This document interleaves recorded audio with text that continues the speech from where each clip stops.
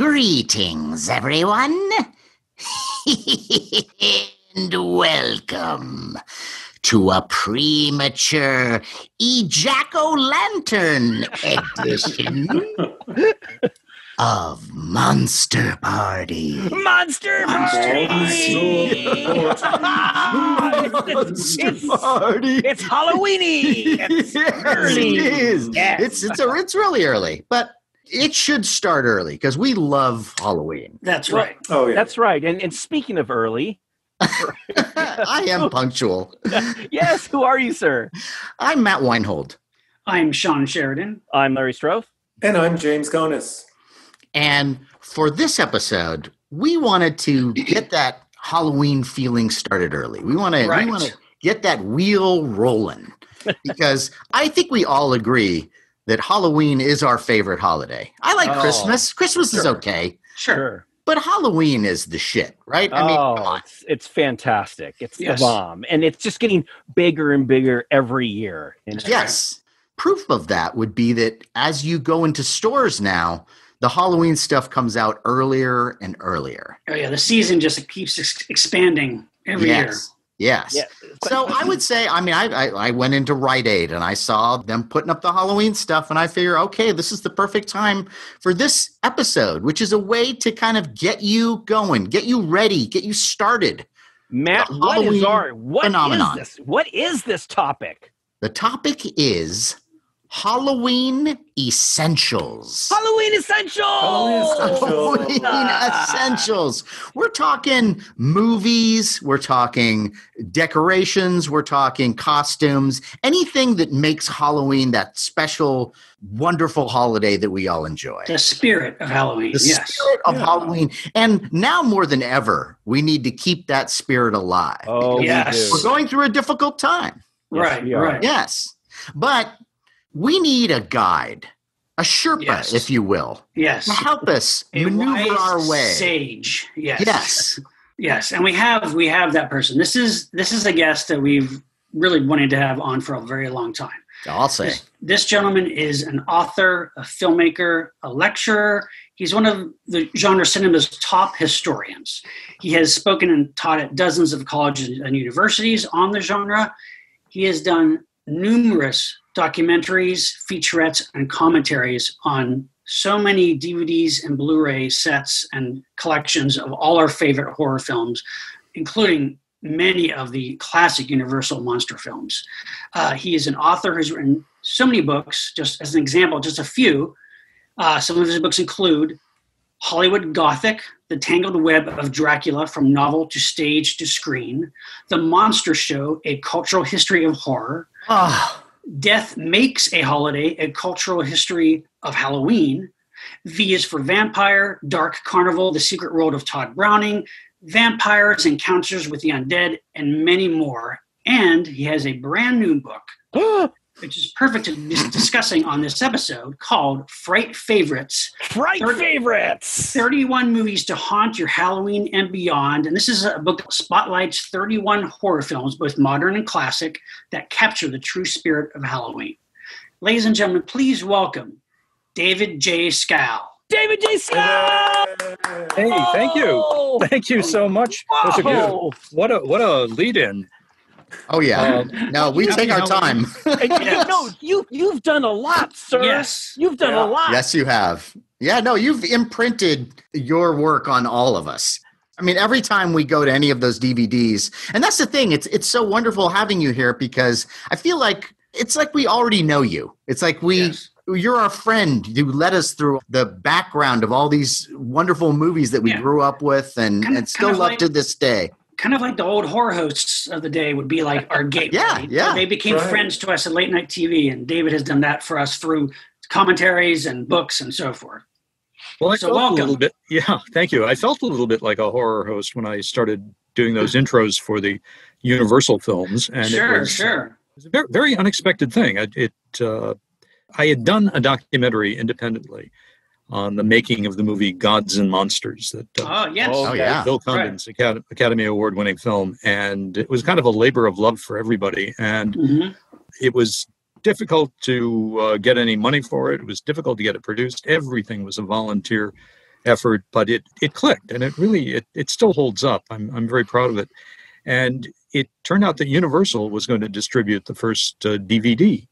Mm-hmm. And so I took them over, a master copy of the documentary, and we chatted, and it was one of the strangest meetings I'd ever had, because they said, well, would you be interested in doing we're going to release The Mummy. Would you be interested in doing something for that? And I said, you're doing DVDs on all the... I said, I'd love to do them all for you. And then I got thrown the question, well, if we gave you $500,000, how much could you do? Wow. And could you do a half dozen for us? And I said, yeah, I think so. And how about Frankenstein? If we gave you that assignment now, could you deliver, a finished documentary and all kinds of extras and a commentary track, and that 1 month from today? Oh my God. Boy. Oh. And I said, sure, I'll do it. And it was very intimidating, because I hadn't done all that many of these kind of documentary projects. But I figured it out, and I ended up bringing the whole thing in way under their budget, which they weren't pleased about. I thought you'd get a pat on the back. No, you're supposed to spend all the money, because because the next time their division will get a smaller amount of money for whatever they do. You should have just came in and the next day in a real fancy suit, like we're on budget. Right. I mean, I know Universal sometimes has a reputation of, not taking the best care or thought to their classic legacy of films. I mean, if you hadn't come by their way, would they have not done anything, you think, or squandered that opportunity to have these nice documentaries on these classic films? I'm not sure. They hadn't approached anyone else, and I was in the right place at the right time. It fell together so quickly. The only way I was able to make it work was to use a lot of the same talking heads over and over, and I couldn't use everybody I wanted, because what I had to do is, okay, we're going to go to New York, and we're going to set up in a hotel conference room on this date and this date, and who can we get to be there? And that's the window. And then we'll do another one out here in LA, and maybe some individual fly arounds. But it was, I found out that when people do these kinds of documentaries, they rarely do more than 1 or 2 interviews in a day. Right. I did 6 at a clip. Right. And worked very carefully with the crew, and we had all kinds of different backdrops and lighting effects, so we could have some variety in there. And it seems very warm. I really learned on the job. But the thing that was interesting about it is that I realized I had been producing documentaries all along with my books.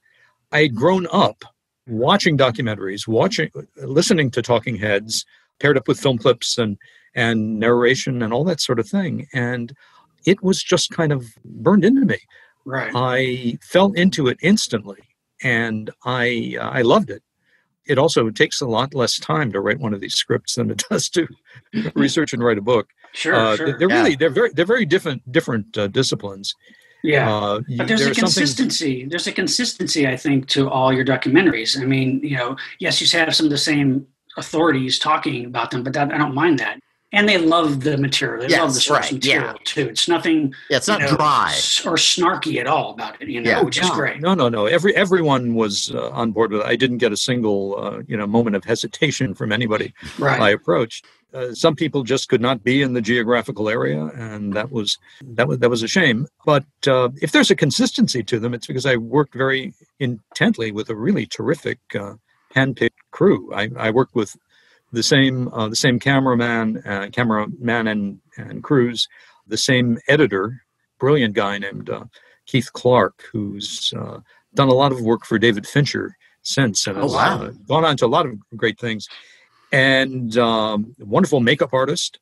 Your makeup artist is one of the best secret weapons you've got for putting, putting people at ease. And sure. Yes, that's true. Yeah. And if an older actress comes who has really overdone her own makeup, can be very diplomatic about it and tone everything down without ruffling any feathers. So they're delivered unto you in the director chair across from yours, and that's it. But it was a 24/7 kind of proposition for 2 years while I was working on those things. But I loved it.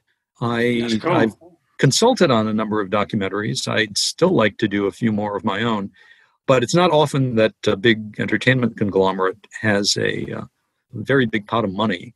In this case, they were starting their Halloween Horror Nights, and they had like a $20 million pot of cash for something they called Universal is Halloween, and it was supposed to be a multi-level projection of their brand onto every aspect of the holiday.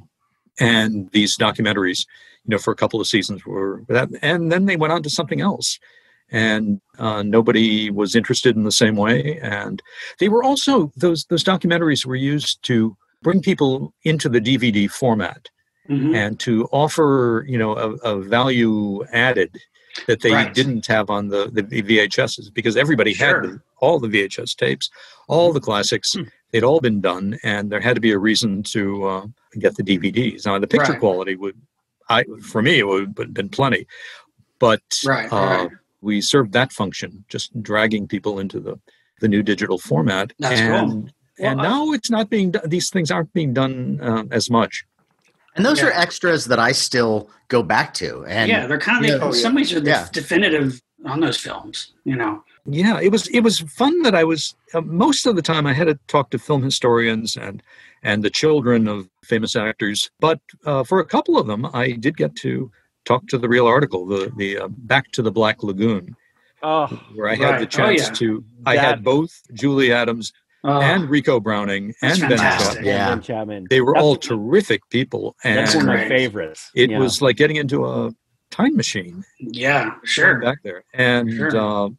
Now only Rico is still with us now, and still making appearances up to the beginning of the lockdown. He was appearing at conventions. Just last year, I introduced him at the 60th anniversary celebration. They called it a Gillibration. Creature from the Black Lagoon down at Silver Springs, Florida, one of the springs where they actually filmed it. Yeah. And you could see, I took one of those glass bottom boat rides, and I have never seen water this clear in my life. It's obvious why they wanted to shoot in a location like that instead of on they should do they ever do a thing where they have like somebody in the costume with a tank, swim under the glass bottom boat? That'd be so great. Like that would make my day. They didn't do that, but I did. I went to a Monsterama convention in Atlanta a few years ago where they had a fantastic, I don't know who it was, but they had a fantastic creature swimming around in the hotel pool. Oh, nice. Wow. That's cool. That's great. It was fun. Poke him with a cattle prod. So let me just ask, because I'm a huge creature fan. David, when you were on the glass bottom boat and you're going over the lagoon, did you recognize any parts of the lagoon? Go, oh, that's probably part where because it's always been my dream to go there. I recognize that rock. Yeah. Ooh. See, here's the funny thing. That's the famous coral. No. See, these guys kind of joke about it, but the honest thing is when you look at the film, it's very clear about the rocks and the vines and stuff, and I've always wanted to go there and just learn how to scuba dive so I can go in the same area where the creature swam. Nobody was swimming there at all. They're limestone springs, and I was just so startled that you could see like 100 feet, and it was crystal clear. Mm-hmm. It was really tremendous. And then it's also fun when you get to do these things and have one of the actual performers there to regale you with stories. Rico's he's up. He doesn't swim anymore. But it was. If he had to, I'm assuming. It was my association with these people that finally made me finally learn how to swim. Wow! Other people are retiring, and I still do it every day now. That's awesome. Wait a minute, David. When you were a kid, though, didn't you? After you saw the creature as a kid, didn't you? You didn't want to get in a pool and kind of swim like the creature. I mean, I was obsessed with that. I always tried to swim like the creature, not, how you're supposed to. I would always do this. Didn't you do that? I don't remember. I remember getting a really bad sunburn in a backyard pool. I mean, serious third-degree burn. Boy, yeah, that'll do it. when I was probably about 12 years old, and it kept me out of that may have turned me off learning how to swim properly. I'm with you. My life. Where did you get it? Was it because I remember getting it in Hawaii on the back of my thighs. Ooh. And this was on my back, and I was out in the backyard in one of those above ground pools that were all the rage in the 50s and 60s. Sure. And it was a cloudy day, and so I was just out there. That'll trick you. Yeah. And so I looked, like Vincent Price in House of Wax.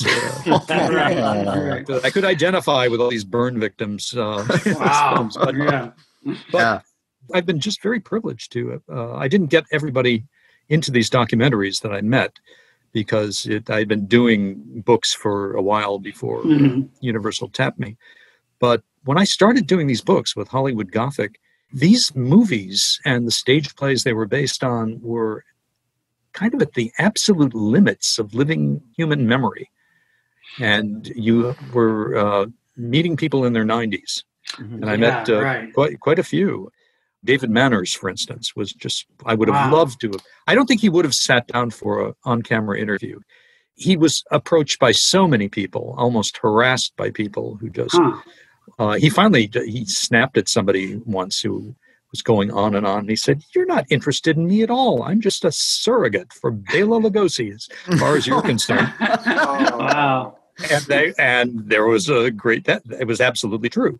So he always told me that he had always refused to watch Dracula because he really didn't enjoy making it and didn't enjoy Hollywood. He was trained on he was a Broadway trained actor, and it's a very different kind of thing. The actor is really in control of the moment on stage. And in Hollywood, he explained to me, he said it was crazy. They shot out of sequence and they put these chalk marks on the floor for you. But he thought Lugosi was just really full of himself. Well, David, I know that you were also instrumental in bringing to light or involved with making people more aware of the Spanish version of Dracula, right? I mean, you had a lot to do with that. I heard about it, and there was a protection copy of the original negative that was at the Library of Congress. It was a safety print made from a nitrate negative, and I went down there, and you could just call it up, and they'd put it on a moviola for you, and you could go through, and it was just a time-consuming process. And there was a missing reel, and it was that reel where the transition from Transylvania to London, and the boat, and the first encounter in the concert hall. And without that, Universal didn't have any reason to even dream of bringing it back. Right. So I started poking around and asking about it, and found myself telexing back there. They're a primitive communications tool compared to anything we have today, with the Cinemateca de Cuba in Havana. And the director told me, "Oh, yes, we have a very nice complete print of the Spanish Dracula. In fact, we just showed it in our theater a few weeks ago. And we're happy to have you be our guest anytime you want." So that was encouraging. It was still a little difficult because the Treasury Department at that time really prevented most Americans from going there at all. You could get an educational visa or a journalistic visa and go down for a very short visit. You could go down for 3 days or 5 days, I think, was the option. So my publisher, W.W. Norton, vouched for me, and there was one travel agent that could book these flights. They were chartered flights. Actually, Continental Airlines had chartered middle-of-the-night flights from Miami to Havana.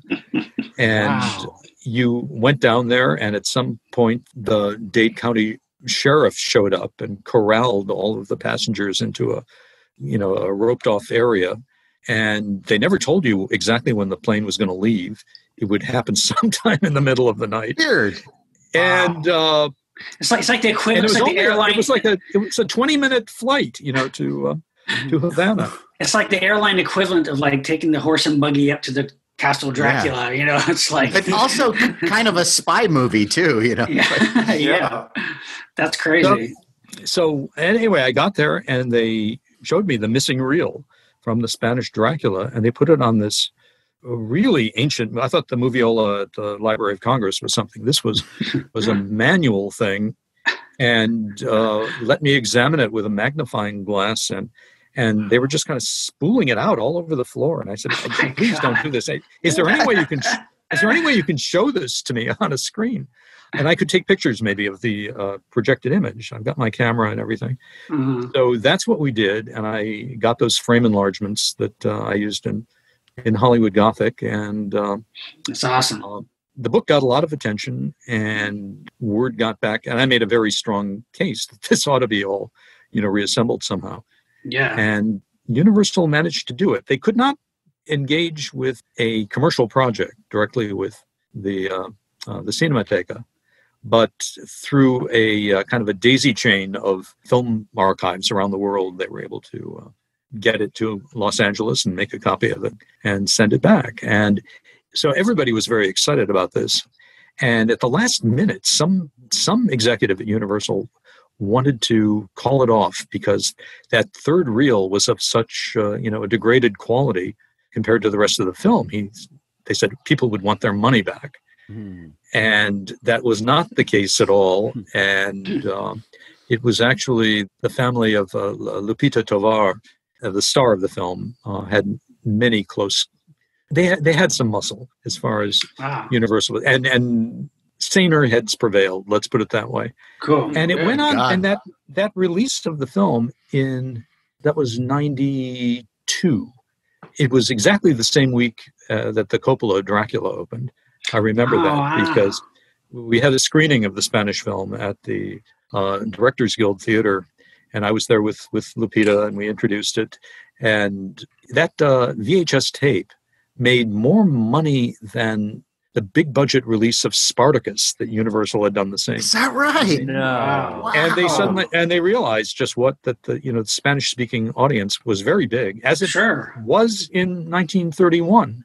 Which is the reason Universal made this unusual film. Right. I did not realize that movie studios did this, where they would shoot a film and then shoot a Spanish language version at night.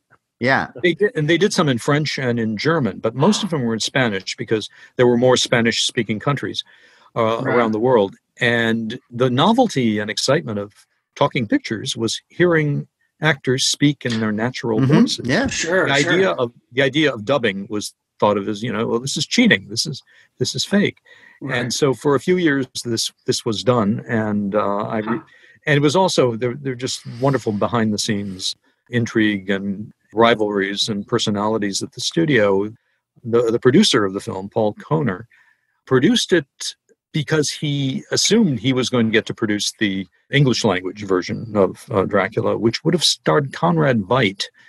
And something didn't happen. And Kohner expected to take over the studio himself. He was Carl Laemmle Sr.'s protege and was as shocked as everybody else when Laemmle gave it over to his 21-year-old son as a birthday present.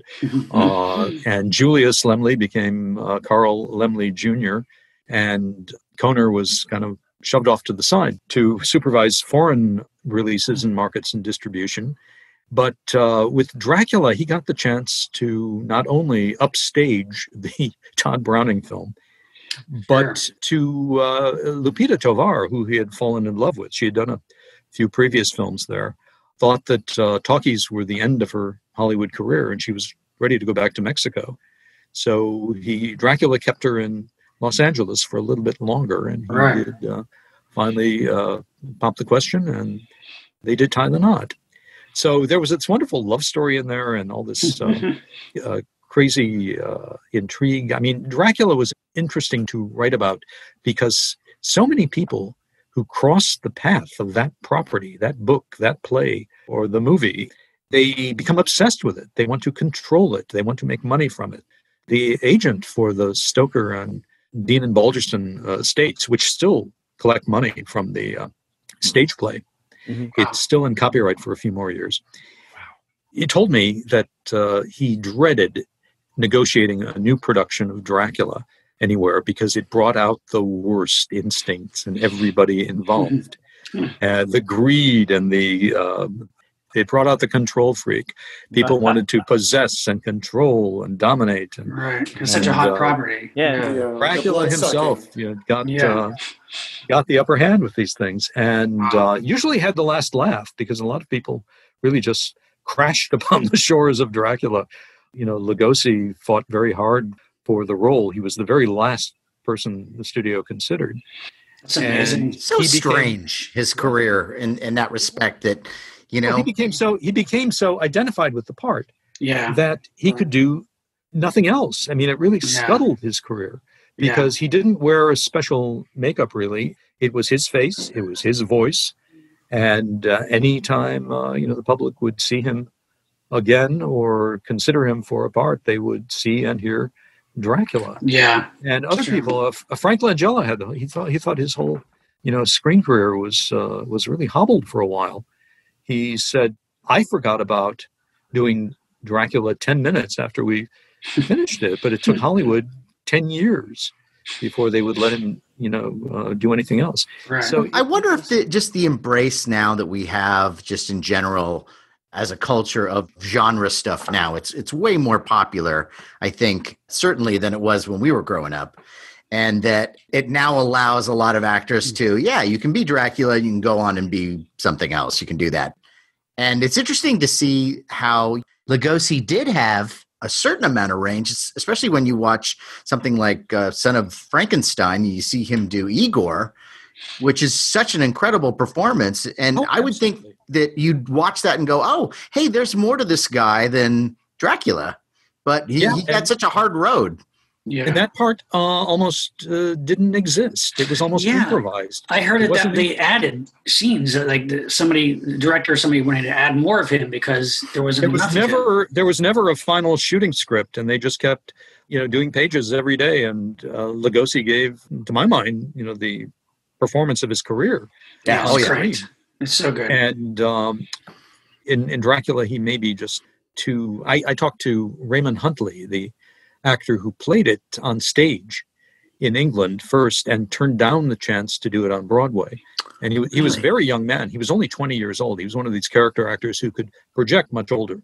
And so we were able to, I was in my mid 40s, I think, at the time, and he was in his mid 80s, but we were able to sit in the same room and talk about it. Wow. And I asked him, I said, did you meet Lugosi? And he said, no. And I said, well, what about the film? He said, well, I didn't see him on stage, but I saw him in the film, of course. And I said, and what did you think? And he just rolled his eyes and said, was it really a bit over the top?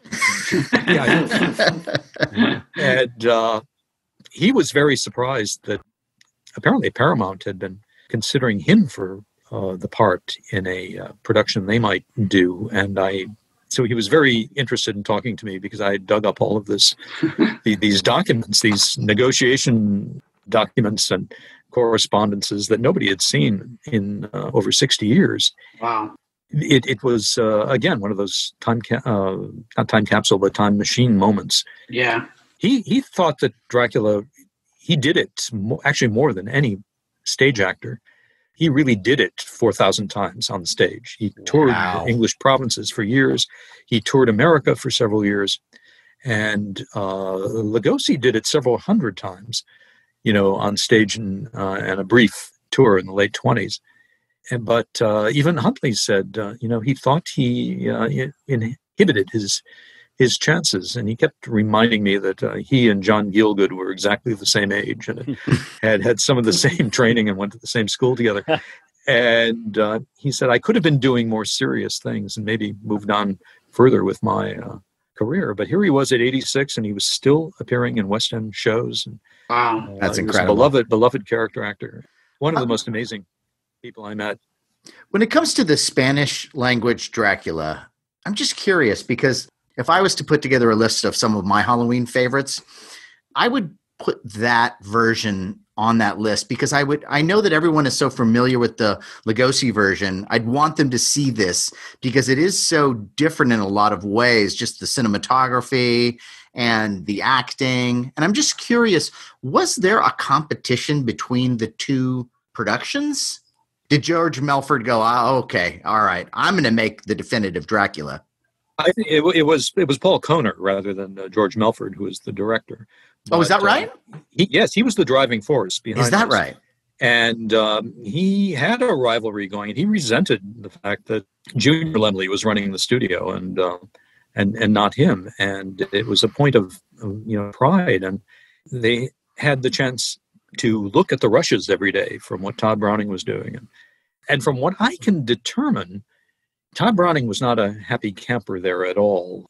Universal brought him over with not the understanding, the expectation that he would be directing Lon Chaney Sr. as Dracula. Right. And it was a big secret in Hollywood at the time that Chaney was dying of cancer, the summer that all the Dracula negotiations were being finished. But rather than see it go to MGM, Laemmle bought the rights, and these two different productions were done. And the thing that's fascinating about the Spanish film is it was done on the same sets at night. They hung different lights, which is why in many scenes you can see the compositions are flipped left to right, because they're not disturbing the camera rigging, the lighting. Okay. Wow. Instruments that have been lit for one. Right. And they move much faster than the American film. Yeah. To the point where there are scenes where there are no cobwebs in Carfax Abbey, Yeah. But there was the fact that the negative, except for that negative reel that had turned to nitrate gunk, it hadn't been touched since 1931. It was pristine. Wow. And unlike the camera negative for the Lugosi Browning film fell to pieces, long ago. Mm-hmm. And all the prints we see today are from what they called a lavender protection print that was very fine grain, but was not the same thing as the. I think they've done a fantastic job on the Blu-ray with the digital restoration. Yes, it looks as good as it's ever going to look. Yeah, but the overall feeling of the film is it's more atmospherically lit. Yes, there's a great deal more camera movement. It's less stagey. Yeah. I mean, Karl Freund had the idea that he wanted the camera to be very mobile in Dracula, and he got away with it in the opening scenes. But as the budgetary pressures on the film increased, it crawled down, and the latter half of the film is essentially a filmed stage play. Yeah. But George Melford and Robinson, his cinematographer, really milked every bit of shadow and fog and atmosphere out of it that they could. And it looks like something that was shot in the 40s rather than the... Yeah, it looks big. Mm-hmm. It looks like a big production. The sets are almost a character in and of themselves. Like it's... Yeah. And they had the chance to, and they could second guess the American film. There are a lot of things that should have been in there. There's a wonderful glass shot of Carfax Abbey that only appears in the Spanish film, and other sets that you just don't see. Right. And it does have its, the actor who plays Dracula, Carlos Villarreal, was a stage actor, born in Spain, but also worked in Argentina for a long period. I think he was basically permanently a resident in Argentina before he came up to do films in Mexico and the States. He was the only actor who was allowed to look at the performances of Lugosi every day. They wanted him to be as Lugosi-like as possible. And it's debatable whether he is or not. It's a somewhat laughable performance, but I think he gives it a shot.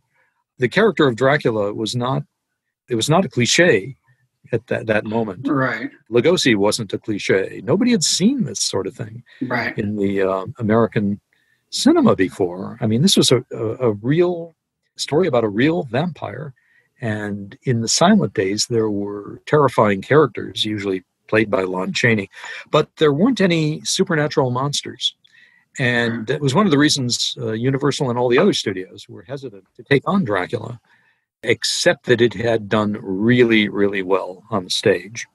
And it turned out it did really well for 1931 audiences. Sure. It was such a novelty. It was so weird that people flocked to it. And it was the worst year of the Great Depression. And I think, the Dracula himself was kind of an embodiment of, a mysterious draining force at everyone's door. And I don't think that's actually reading too much into it. I think, things like depressions and wars and epidemics, always end up setting in motion distinct patterns in horror entertainment. Sure. Now, David, I'm going to guess that since the Universal monsters, starting with Dracula, really took off, that maybe that's why Universal didn't do any more Spanish language versions of the monster movies, because they knew that they were going to make money no matter where they played. Is that right? Well, the technology of dubbing really, which was pretty primitive in 1931, I mean, it could be done, but Dracula, in fact, was released in a dubbed Lugosi version in Puerto Rico for some reason. So the technology caught up, and it was just too much of a hassle, the idea of doing simultaneous full productions of talking pictures. And it was so easy in the, there was a big foreign market for silent films because all you had to do was have a different set of titles in every district and every region. And so I don't know why they didn't think of Frankenstein, but I think Dracula was really kind of the end of it. It was maybe the most ambitiously realized of these things, but it was a short window. Hollywood went from all silent to all talking in just, it was about 3.5 years. Well, David, as far as being this is a Halloween themed episode, I want to ask you too, growing up, I mean, you're a horror film authority, you're a fellow monster kid. What was Halloween like, and what was the Halloween season like for you growing up, as you became more and more fascinated by this genre? Well, I always liked it. It was very exciting, and it was exciting for me to, it was more exciting anticipating it than getting involved, because I would always procrastinate on the costumes. And I would do the easiest thing, which was a vampire. I did that many years. All you had to do, you had to have some white makeup and some Vaseline in your hair and a black piece of cloth and a white shirt. And I cheated. I really didn't. I made up for it later when I started making my own 8mm monster movies. Ah, sure. Yeah. But I did get into costumes and makeup, and I played the Wolfman myself. Ah, nice. Your own makeup? I did. I used brown twine that I shredded to make. Nice. Well, that's pretty creative. I cut out little pieces of flesh-colored Band-Aids and glued the hair onto it, so then it could just be, put on my face. Pretty ingenious. Nice. I had been very impressed by the movie Frankenstein Meets the Wolfman, and so we kind of recreated that scene where the Larry Talbot comes back to life in the crypt. His coffin was a fairly large cedar chest I had in my house that my mother never expected that to be put to that use. But I did have fun with doing all kinds of special effects and makeups on, mostly experimenting on the neighbor kids, but not for Halloween. Halloween was about collecting candy, much more than the costumes. And do you have a favorite candy? Candy corn. Ah, is that right? Really? Yeah. I could never get enough of it. Wow. I like it around the Halloween season, but I don't know if I can. And of course, that's the only time it's available. But I don't think I could eat it somehow on a regular basis. Somehow I've kept my teeth. I know a lot of people just hate it. They think it's an awful thing. But I associate the taste and the look of it with Halloween. So I take it that you made a lot of your costumes. You never had your mom and dad buy you a costume, like a Ben Cooper costume or a rubber mask. It was always you made it yourself. Is that the case? Yeah, come to think of it, no, I never had a store-bought mask. They were there. I was aware of them. And Universal was just starting to come out with those, the Don Post masks. And, who could afford those? No, but nobody could afford those. Yeah, totally. It's great. I could afford back issues of Famous Monsters. Right. Famous Monsters. I was like, but none of the merchandise. Right. Like I was like, I can almost afford the hands. Yeah.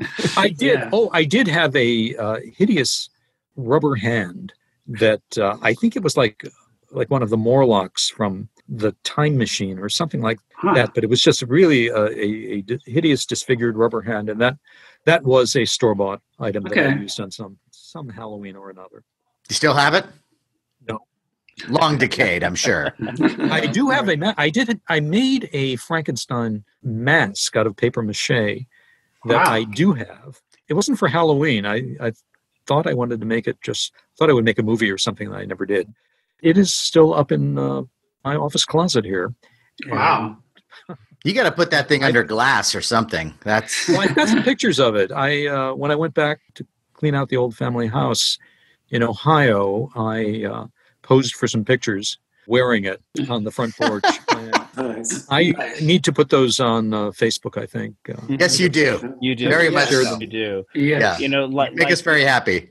Like you as a kid, I also wanted to be Frankenstein, but this was the one year I was fortunate enough that my mom said, all right, you want to be Frankenstein, and got me a Ben Cooper costume. But the problem with it was, like many of these costumes that came later, as you know, you got a really cool mask, but the little costume that you would wear, it would actually have a picture of the character, and it would say Frankenstein on it. And I didn't want to do that. I wanted to look like Frankenstein. So, Exactly. So you didn't want to look like a Frankenstein fan. No.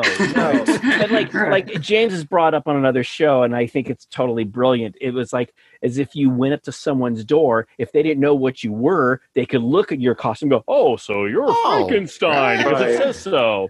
But for me, I wanted to be a real Frankenstein, so I got one of my older brother's jackets that was a little large, and my mom thought it was really important that I had to have like Frankenstein hair. So believe it or not, she got me this black furry wig, and so I had this horrible moment when I've gone around the block and I feel the top of my head, and oh my god, my wig is gone, and I look on the ground, it's all dark. It's like, oh, I lost the wig. I walked up the street, down the street, and I was freaking out. I thought my mom would get upset, and I realized that the elastic had pulled the wig back, and it was stuck to my back. So I'm looking around, and the darn wig is stuck on my back. I feel like such an idiot after that. And now, poetic justice, you have a very hairy back. Well, be that as it may, I do have that Frankenstein mask, and I still have the. Wow, that's impressive. Wow. You know what I want to do is I would like to get like to get the artwork from one of those costumes, say Frankenstein. Mm-hmm. And then I want to have that painted on the side of a van. Yeah. I think that would be cool. David, somebody has done that somewhere. I'm sure. Yes. Right. Yeah. Yes. Do you remember, David, the movie that made you a monster kid, your very first monster movie that got you hooked? Well, it was, I must have been 6 years old, and it was Frankenstein Meets the Wolfman as part of the original Shock Theater package. Mm-hmm. And they would show it several times a week. And I remember it was a Saturday matinee television screening on WJW-TV in Cleveland, Ohio.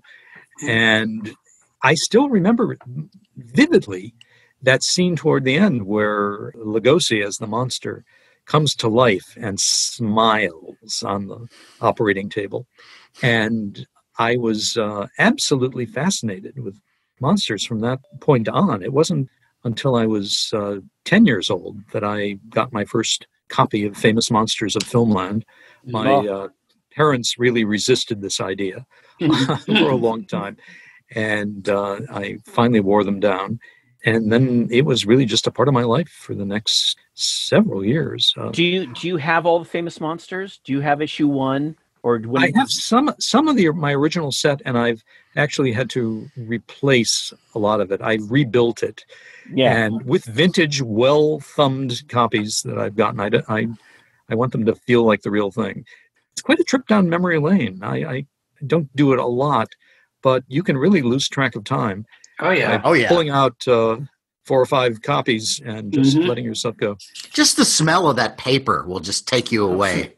Yeah. But it was, the thing about those magazines was that back in the, the 50s and 60s, there was no video on demand. No. Right. Sure. You couldn't see these movies anytime you wanted. And so the magazines were a kind of a surrogate for the films itself. Oh, yeah.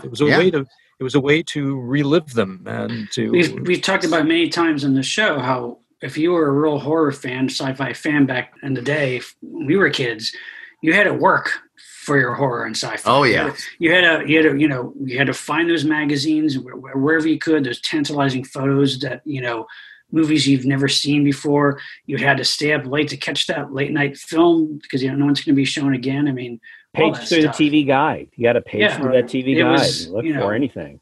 Yeah, it was. And then I think one of the reasons I got so fascinated with Dracula was that Cleveland Television stopped showing these films for a period of about 8 years. I think from 1960 to 1968.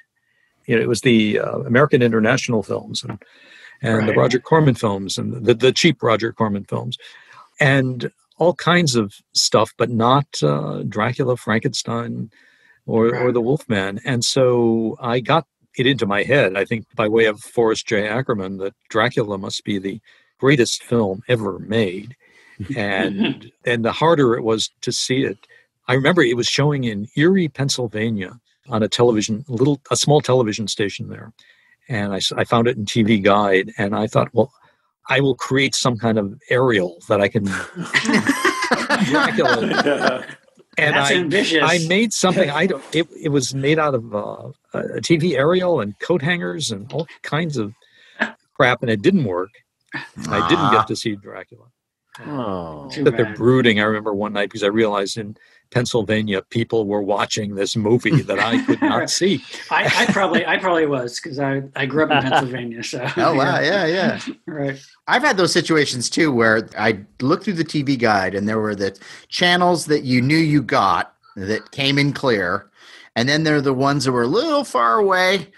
And there'd be that movie that they'd be playing. It was always the other channel, the one that was far away, that was playing the movie you've never seen. Yeah. And I would just tune in anyway and just through just layers of snow, just watching, the island of lost souls as if it was happening in the Arctic, Right. Well, I finally got to see Dracula and Frankenstein projected in 35 millimeter at a Revival House. In 1968, nice. Universal did start. They released those and a bunch of the W.C. Fields films.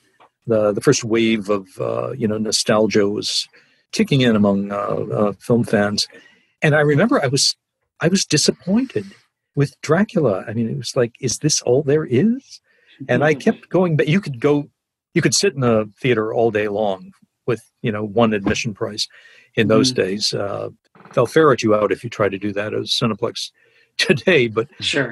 I went back to see it again and again and again, hoping to see one of the munchkins who hung himself from a tree, I guess, in a sense. So when I finally did discover the Spanish version of Dracula, it was like discovering all these brand new rooms in a familiar old house. Yes. Yeah. And that's cool. Yeah. Also, when it comes to Halloween, that was also a time for me because I knew local stations would be showing, having horror movie marathons and stuff like that. That's another reason why I always ate up the Halloween season. You knew that there was going to be more horror fare on the TV, around that time. This is 2020 now. How would you say the Halloween season has changed and evolved from when we were kids? Because it's become like a pretty big all-month event now. You know what I mean? Yeah, well, it starts really with the day after Labor Day. I mean, that's what happened with my book. Its official pub date was, September 1st.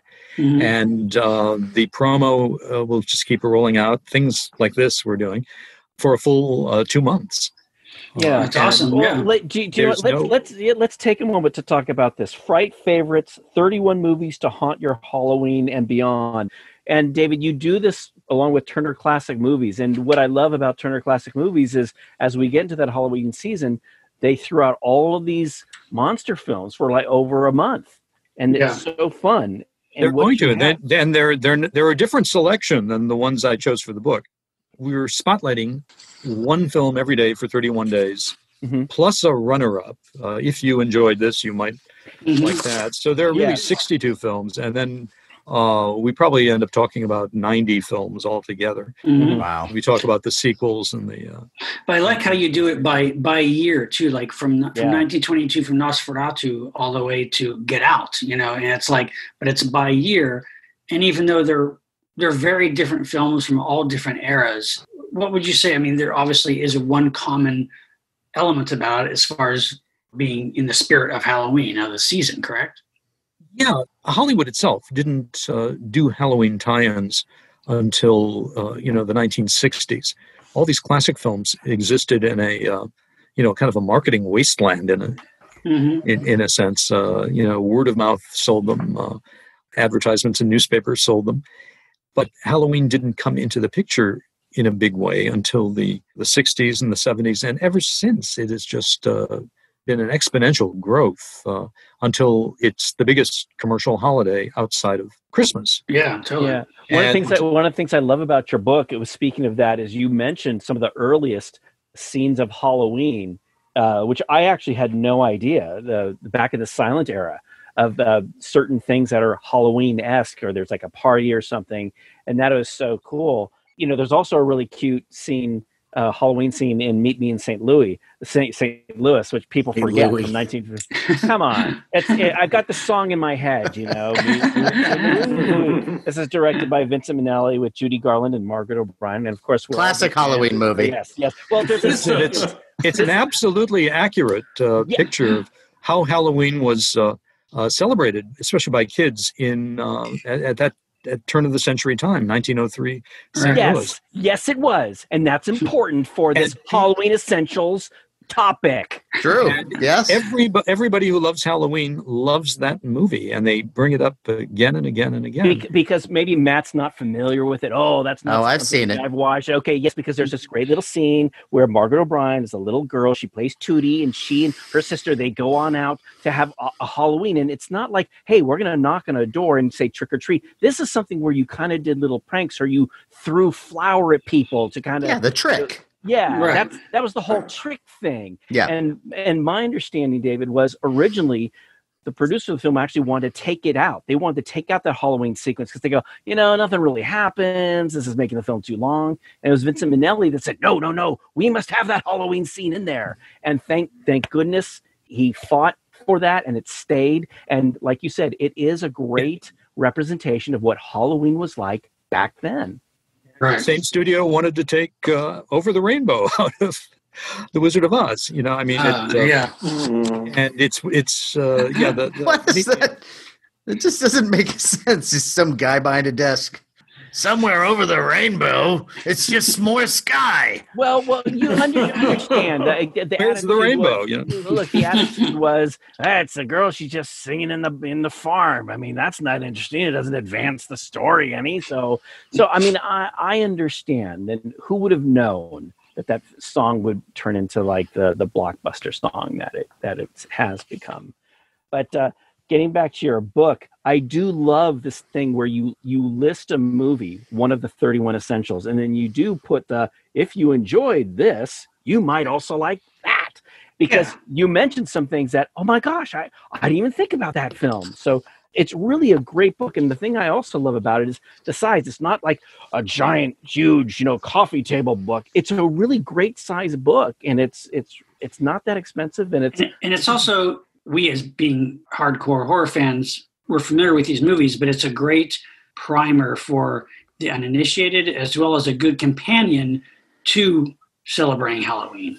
I also see that this is the type of thing that, if you're a monster kid, an adult monster kid, and maybe you've got your kids who are maybe right at that age where they can finally start seeing something that's a little creepy. They're not like 3 years old or anything like that. And this is a good way to just slowly kind of initiate them into these classics. And I love the fact that most of these are older films, because I feel like every kid now is going to have some sort of access to all the more modern, Saw and everything else. Yeah, right. But to see these movies and to sit a kid down before they're tainted by the world and go, look, this is a good movie. This is what we did with Atmosphere and right. A shoestring. Right. Like you have Universal in there, you have Hammer, you have some William Castle, it's like Hitchcock, Bava. I mean, it is a nice selection. And again, they're all very different films, but perfect Halloween viewing.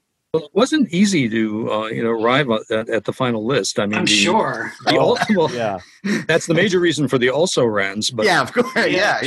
Sure. I was the primary selector, but people at Turner also had their favorites and their ideas, and so we had to keep going around and whittling down this list. And then finally he said, "Look, we can't pretend this is going to be a comprehensive book.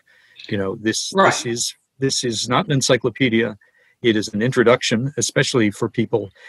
I mean, I have two different kinds of audiences. I have casual readers who just enjoy horror movies and get a kick out of my books. And but most of my best known books are they're lengthy explorations of the cultural meanings and nuances of these movies, which turn off some readers who think I kind of take all the fun out of monsters. But this one is a kind of a gift. If you look to the dedication page, there is the Frankenstein monster, and it's the largest dedication type I've ever put in a book, but it says, "For monster kids everywhere, you know who you are." Yeah. And that was the fun of this, because I got to just kind of slow down. When you're doing a survey book, I've done a lot of these, you can only devote so many paragraphs to an individual film. Right. And the horror genre is really kind of vast. But here I can just kind of slow down and talk about one film, and it's beautifully printed and designed. Yes. And as usual, for me, one of the fun things is digging up pictures that I've never seen before, or very few people have seen before. Yes. Was it a challenge, David, to I mean, these are just classic films that have been talked about a lot, but just a challenge to kind of, obviously you want to give the gist and the basics of these films, and also to say something new about it, or come at them with a slightly different angle for this book. Yeah, I kind of emptied my head with each entry and started doing finger exercises, and just my usual way of writing is I do a lot of scribbling and doodling on legal pads and linking up phrases with arrows and smiley faces and whatever I do, and then I take the pile of paper and I go to the word processor. But it was a lot of fun to do, and I did that with the Monster Show. I think I succeeded in communicating my particular passion for the genre. Mm-hmm. And maybe that was more of what they meant to me. And this one is what they might mean to you. I'm assuming you don't know anything about these movies, but you're literate and intelligent and understand the basics of popular culture and Hollywood. And I did get to use a lot of anecdotes that did not find their way into many of my previous books. There's always something to discover. Mm-hmm. Whether it's a photograph you've never seen. There's a beautiful, the opening page of the Dr. Jekyll and Mr. Hyde thing. There is an unpublished, never before seen image of Frederick March coming up the stairs holding his cane. Mm-hmm. And that's one of the treasures of this book. David, one of the things I love about this book, it's a couple things. You mentioned finding things that no one else has seen. I noticed that in your special thanks section, you give a thanks to Ron and Margaret Borst. They supplied, I guess, a lot of posters for you, because there's like a Frankenstein poster picture, a Dracula poster picture that I haven't seen before. And also you provide some great little early pinup pictures too of like the early days of Halloween, Clara Bow, and just some really cute pictures of sexy ladies by a pumpkin or by a spooky cat or something. Oh yeah, I love those. Me too. Yeah. I was kind of disappointed one didn't work its way onto the cover, but because there's something so iconic about, it says Hollywood and Halloween at the same time. Ron and Margaret, they're old friends. Ron started helping me way back with, I think it was Hollywood Gothic, or was it the Monster Show was the first? But we've worked together on every one of my books. That's and great. Now we live together in the same part of the world. He's in Van Nuys, I'm in Glendale, California.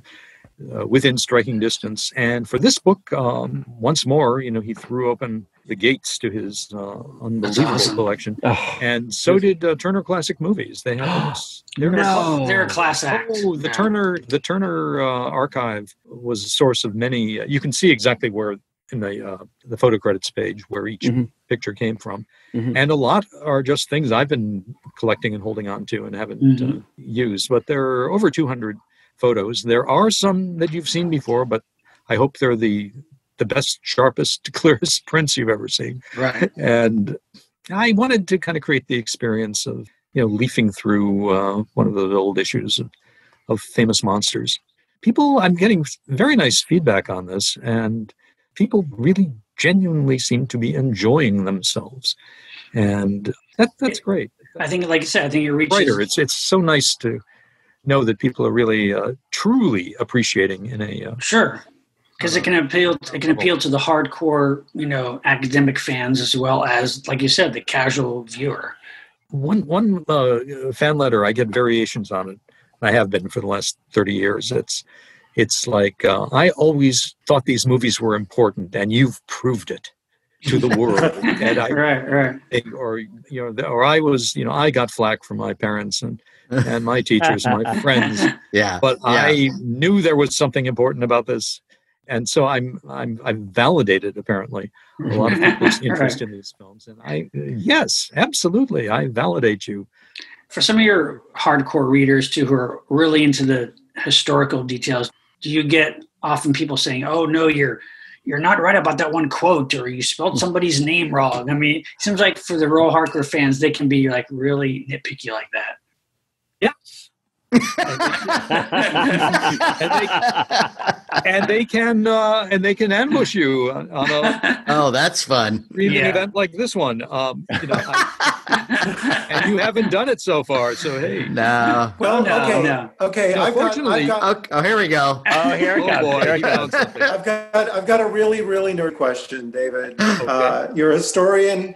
I see you've got Young Frankenstein as one of the movies you spotlit, which is awesome because it's we a all beautiful love homage. that. Yes.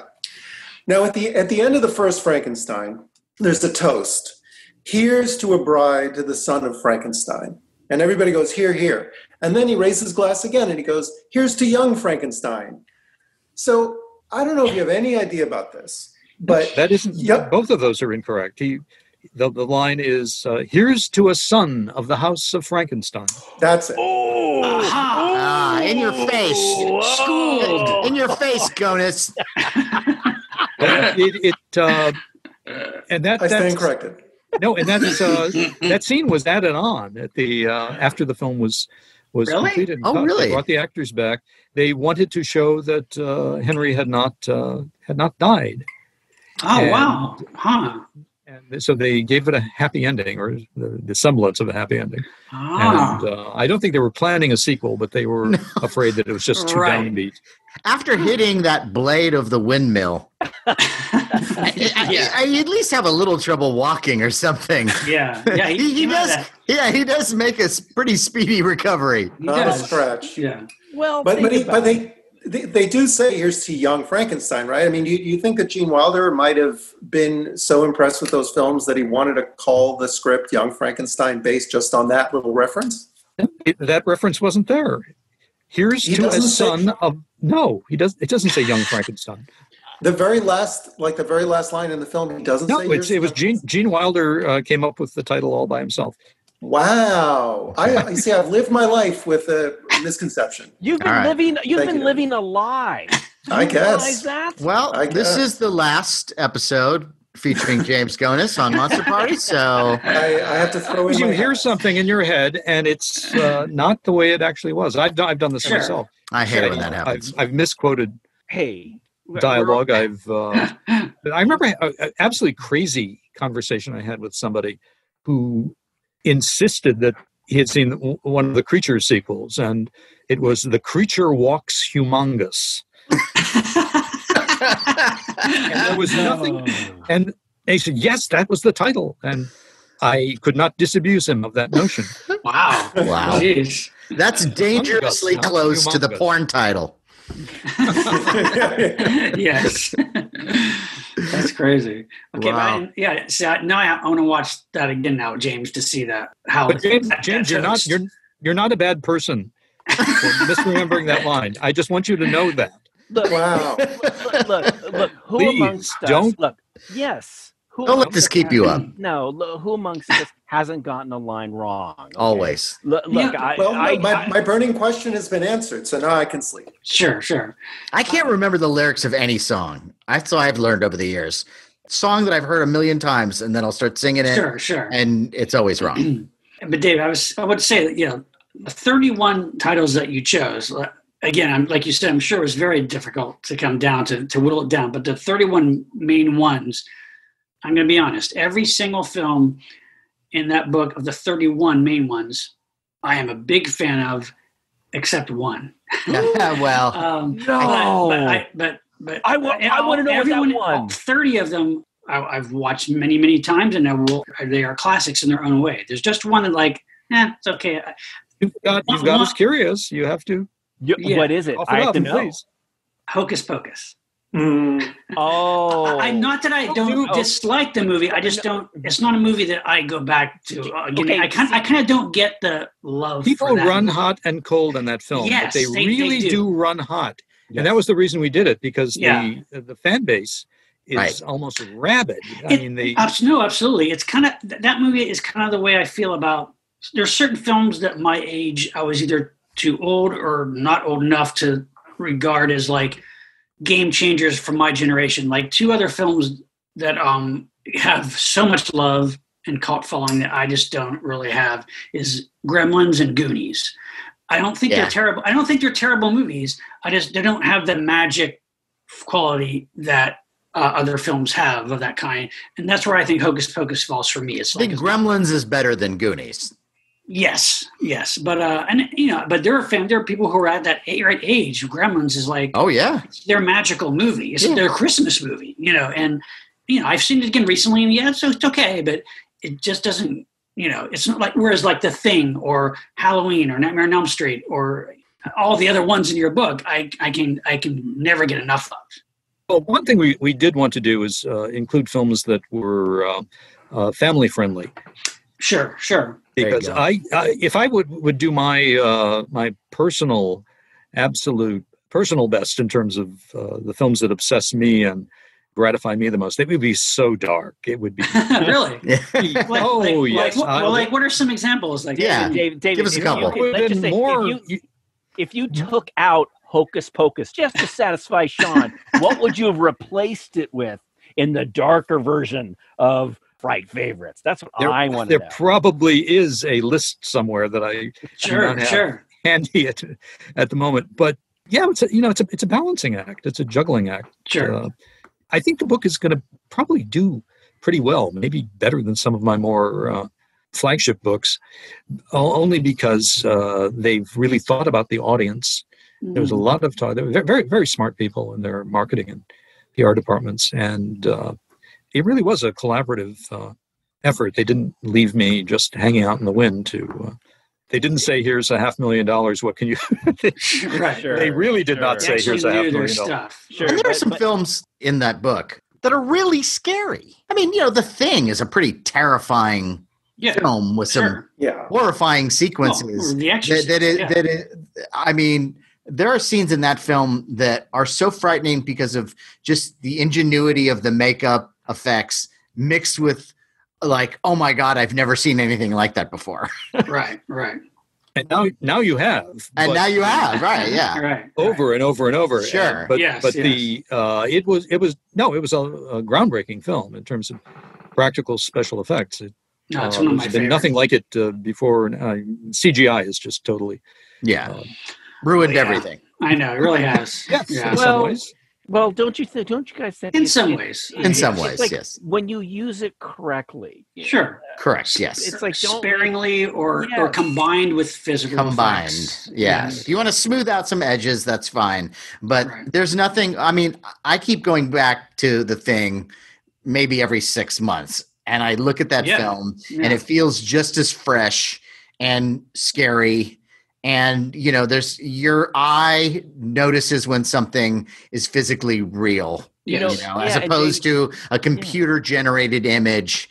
And when I watch a movie that has just all those kind of effects, especially when it's like computer blood effects, that I just don't get at all. It just pulls me out of it entirely. I have no emotional connection. But also, Matt, we've talked about this using The Thing as an example. Here you have The Thing from 1980, the 80s version, the John Carpenter version, where you have all these practical effects. And then there's the later version, which is supposed to be the prequel, The Thing. Right. And look, the actors are good. But all the CGI, they're forgettable. But everything about that movie is forgettable. The story's forgettable too, though. Yeah, but also just the creature effects in it. It just seems so bland, or you just know it's not physically real there. Or maybe it's the CGI. I'm not really sure if it's the CGI or the design, but there's just a little combination of things. There's also a style of filmmaking too that you don't really see as much anymore. People use it now as kind of an homage, but when you go back to films from like the 70s, where you're filming a horror movie and it almost has like a documentary feel to it that makes it even creepier. Like, oh my God, did this really happen? Right. Chainsaw is a perfect example. We've mentioned that before. Or Night of the Living Dead. Night of the Living Dead, yeah. Right. And speaking of which, your list of films, now if you had to pick just one, like let's say we're all going to get together, we're going to watch a movie right now, one right off the top of your head, what's a good one, just like, this is what I'm feeling right now? What would it be? Well, something I actually just looked at, Tim Burton's Sleepy Hollow. Love that movie. That's so funny. My wife and I literally just watched that last week because really, it's underrated. It is one of Tim Burton's best genre films. It demonstrates something that a very light, judicious use of CGI. There is can be so effective. It is a gorgeous film. It's one of those. It is lovely to look at horror movies I've ever seen. It really is. It's overall. There is just one moment in that film where I thought the CGI was too much. It's once, like when you watch the movie, you'll know exactly what it's. I know exactly. It's like one moment he goes into cartoonish. And it's literally like 5 seconds, but those 5 seconds. It's like, why do they just use practical makeup effects? Why? Yeah. Because the rest of the use of CGI, as far as like the backgrounds and the location, is fine. But he literally ruined the moment in that one scene. It's like, why'd you do it? But otherwise, it's a beautiful film. Yeah, that jumped out at me too when I watched it last week. But I immediately kind of suppressed it. And me too. Going on. Hey, this is really a fantastic piece of art direction. And and it's a great story. It's a clever rework, kind of like elaboration on the Sleepy Hollow story. I thought it was because of nice twists. It was really good. Yeah. No, it's one of the very first American short stories. And it's fascinating that and Rip Van Winkle too. The fantastic and the imagination have been with us. We've been entertaining ourselves from the very, very beginning in this country. And I'm writing something about Washington Irving and Sleepy Hollow now. And if there's going to be a Fright Features 2, Fright Favorites 2, please let me get my title straight here. Fright Favorites 2, Sleepy Hollow, I think would be high on my. And it's a perfect Halloween film. Well, can I ask you, David? I know one thing is kind of interesting in your selection, year-wise. You kind of make a pretty big jump from Scream in 1996 to Get Out in 2017. Do you have any titles that maybe almost made the list as far as stuff that was made in the 2000s that you consider, worthy of this collection? I would have liked to have Ed Wood in there, but we. Tim Burton's very well represented here. Probably his other great movie to me. Yeah, probably my favorite. I would say. Yeah, that's a good one. Yeah. Yeah, and I would throw in if I was doing my list, some Cronenberg. But that's not exactly family friendly. Sure. Well, he does not going to be. A book like this is not going to be completely family friendly. Yeah, right. Of course not. Yeah. I will say, look, my daughter's 15 and she loves seeing horror movies, and we had this thing about raised her well as a monster kid. Watching The Exorcist. The great thing about your book that I love like I said, it's a great general overview. And so we were going to start to go through it and go, okay, we've seen this. Oh, we need to see this one. Right. That's great. And that's the great thing about your book that I love so much. But it's funny because now she's pestering me. She's going, when a topic comes up about a certain film, I don't know. She goes, hey, I've seen The Exorcist. So if I saw that, I could see anything. She's getting to that stage. So I'm like, well, show her Hereditary then and see if she. So happy. I'm so happy you brought that up. Yeah, that's one that could have fit in that list too, because that's, as a modern horror film, that's so effective. Another one I put in there would be Session 9. Session 9's a great movie. Yeah. Yeah, that's a really good one. Maybe the Babadook. Sure, Babadook's great. Sure. Oh yeah, that Babadook, that was definitely there. And Cronenberg, I would have happily used any number of his things, but we had The Thing in there, and I think that kind of occupied the body horror, 80s. Yeah. I'm also a big fan of the movie The Descent. Oh yeah, yes. Yeah. That's a good one. It's a classic one. Yeah, you recommended that. My daughter loves that film. By the way. Oh, good. Yeah. But she's fun. It's funny because she goes, Matt likes those really gory films, doesn't he? And I go, well, I have many shades. That's the Uncle Matt. Yeah. So the one thing I'm having to tell people are just assuming, because it's a Turner Classic Movies book, and that's every day in October, that these are the films that are being shown, right? And a lot of them will be. In fact, one night, but they're giving the book one night to itself. And Dave Karger and I are going to introduce 4. Oh, nice! Oh, that's so cool. Awesome. We're choosing one from. There's going to be one from the 30s, one from the 40s, one from the 50s, and one from the 60s. That's nice. Great. That's great. And if you want to guess what they might be, feel free. 30s, I would say maybe Frankenstein. I'm not confirming or denying it. Yeah. I'm going to say Rosemary's Baby for the 60s. I think. Yeah, and I'd say since there's only 2 main ones in your 40s selection, I'm guessing you'll go with Val Lewton's Cat People rather than the Wolfman, because you already have a Universal for the 30s one, and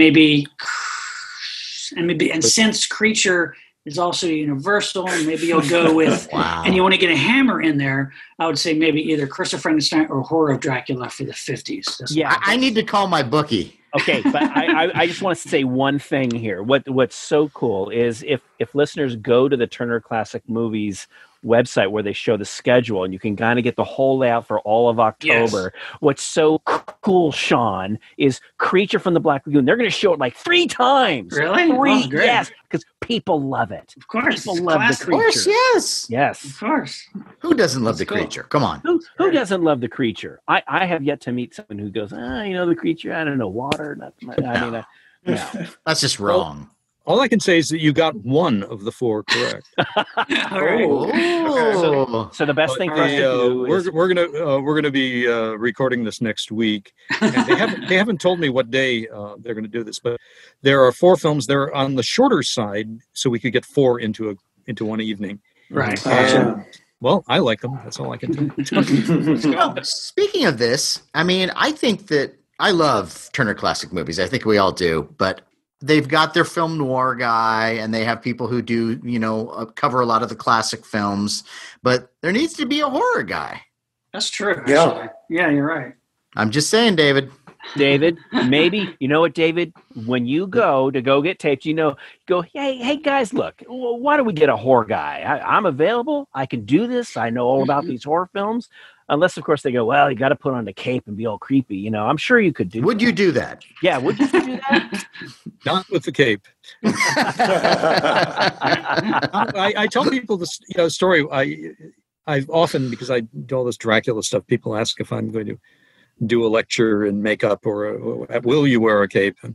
And I say no, and there's a real good reason, because, when I was doing the Dracula documentary for Universal, I got a chance to play with Lugosi's original cape. Bela Jr. brought it over to the studio. And it's there. I'm the one who pinned it up on the tailor's dummy that we used. And it was, and I did try it on.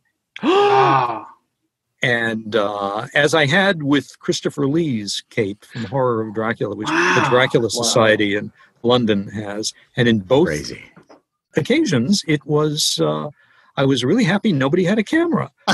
Because it looked like something on Lugosi and Christopher Lee, like they did not look on me. You know, they were 6'2", 6'3".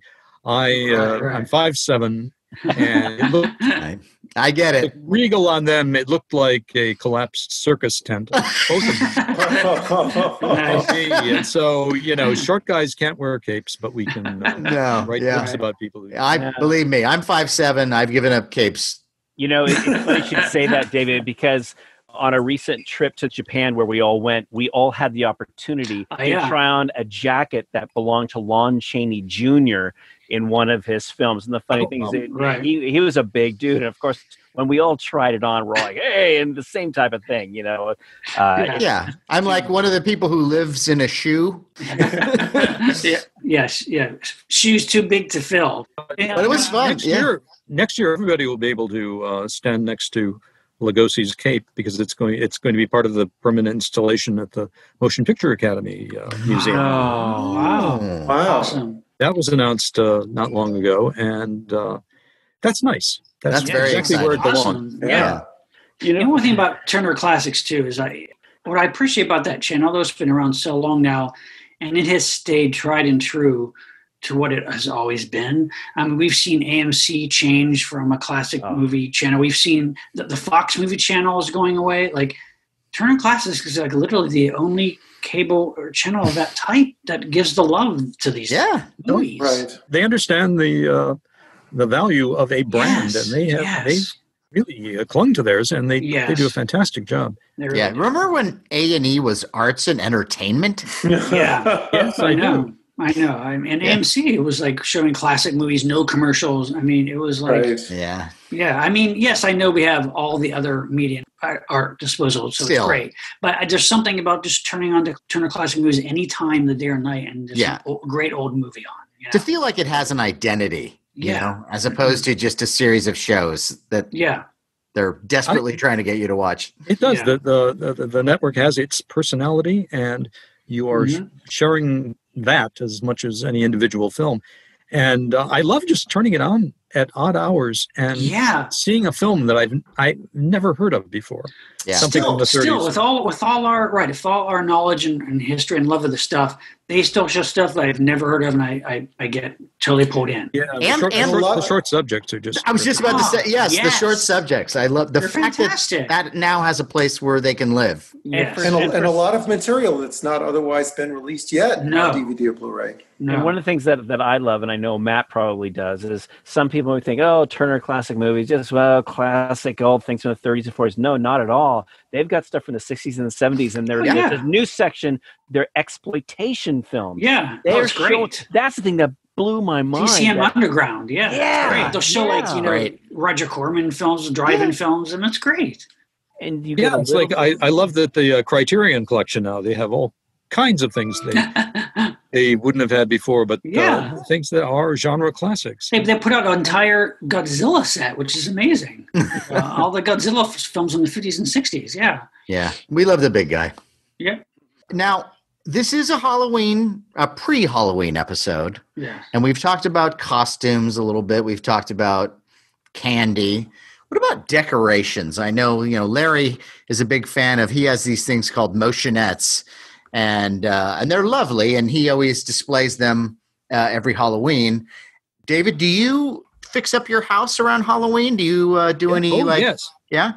Yeah, I've got I have 3 life-size skeletons, posable skeletons that I try to come up with a different wardrobe for, a different motif. Nice. What's this here?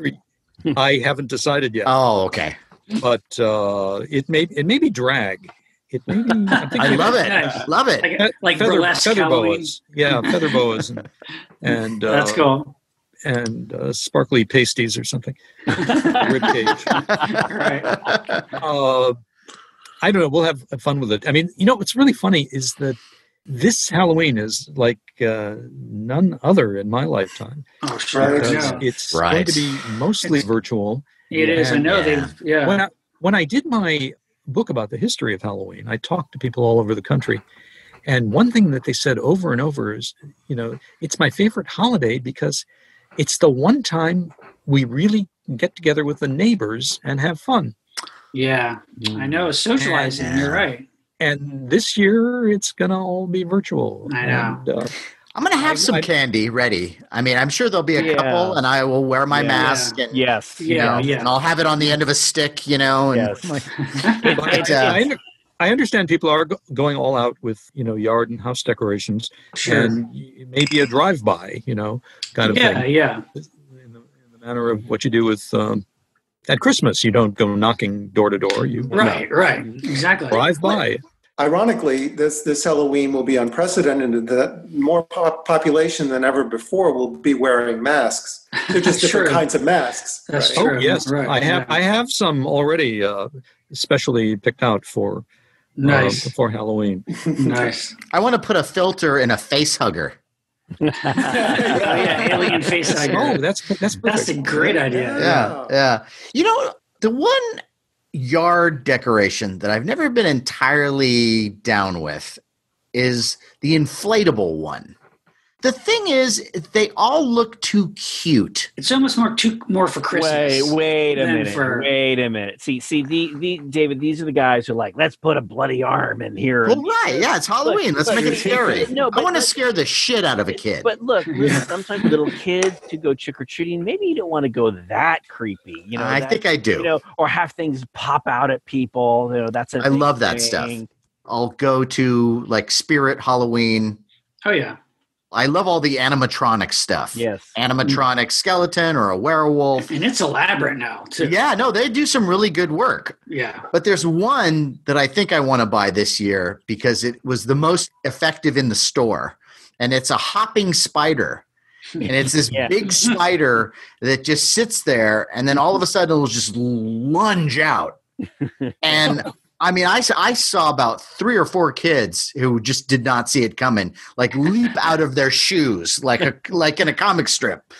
And I think I need that on my lawn because but you see, I need people off my lawn. Basically, look, here's the thing: when you got some little girl who's dressed up as a princess, and she's like 5 years old walking up, you don't want to make it so terrifying that it damages their mind. Go, I don't want to trick or treat. It's horrifying. There's that creepy house, but isn't that the ultimate compliment of your? True, to terrify display. Yeah, it's like, oh, that kid won't even come up the driveway. No. See, I like to do it in such a way where I have the motionettes. They move and they're not too scary, and I have a nice little light on it. It's in the window, so they can kind of gently come up and kind of look at it. Ooh. I'm not gonna have anything leap out at them because I want them to have a nice, positive experience. I have a comic friend named Bill Dwyer, and he would tell me that he would do this thing where he would dress up like a scarecrow or something.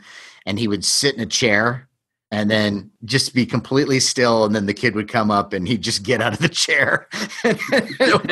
Talk about something that will just scar a kid for life. But I also admire the ingenuity of that. Sure. There's lots of ways, just like the films themselves. You can go the subtle Val Lewton way. Yeah. Or you could go the gonzo all-out Stuart Gordon way. True. You can do it. I want a blood splash zone in front of my house. See, the only problem with that is I do think, you won't be visited very much. I think there's always the kids who will be a little older. He goes, hey, the 14-year-old, hey, let's go to that house. But I think the little kids might go, that's too scary. I don't want to go. The little kids won't. But I think that if word got around that this place is horrifying, there'd be a lot of okay, well, I think I can take it. Let's see. But then you get the hooligans. Yeah, the hooligans. But you bring up a good point. I think this year it is going to be different. David says, it's like some counties are saying, look, we don't recommend you do it, but if you do it, you got to be really safe. But that's why we have to be here to kind of keep the spirit going. We have that's right. It's on your mindset. I mean, I think you mentioned in the book, David, about why not have Halloween every day of the year. Well, for some of us, we do live that way. Exactly. Everybody here. Usually I'm out traveling in October a lot at colleges and fan conventions, and I'm going to miss that. I mean, I'm going to be meeting people and interacting like we're doing right now. Right. But, you're a writer, you don't interact with your readership very much. Yeah. Right. And but it becomes a big event for my kind of books I write. Yeah. And this year, you got Fright Favorites, and you've got your favorite streaming services, and you've got you can have a kind of a camaraderie of isolation. That's strange. Yeah. We're all in this together, but not entirely. But David, this is not going to be the way it's going to be forever. Things will get better eventually. Now, you mentioned going to conventions. Is there a convention that you really like to go to? Is there one that you go, oh, this is like one of my favorites? Hopefully, future ones coming up. Well, I was a regular at SKAL up in Syracuse for a number of years. I really enjoyed that.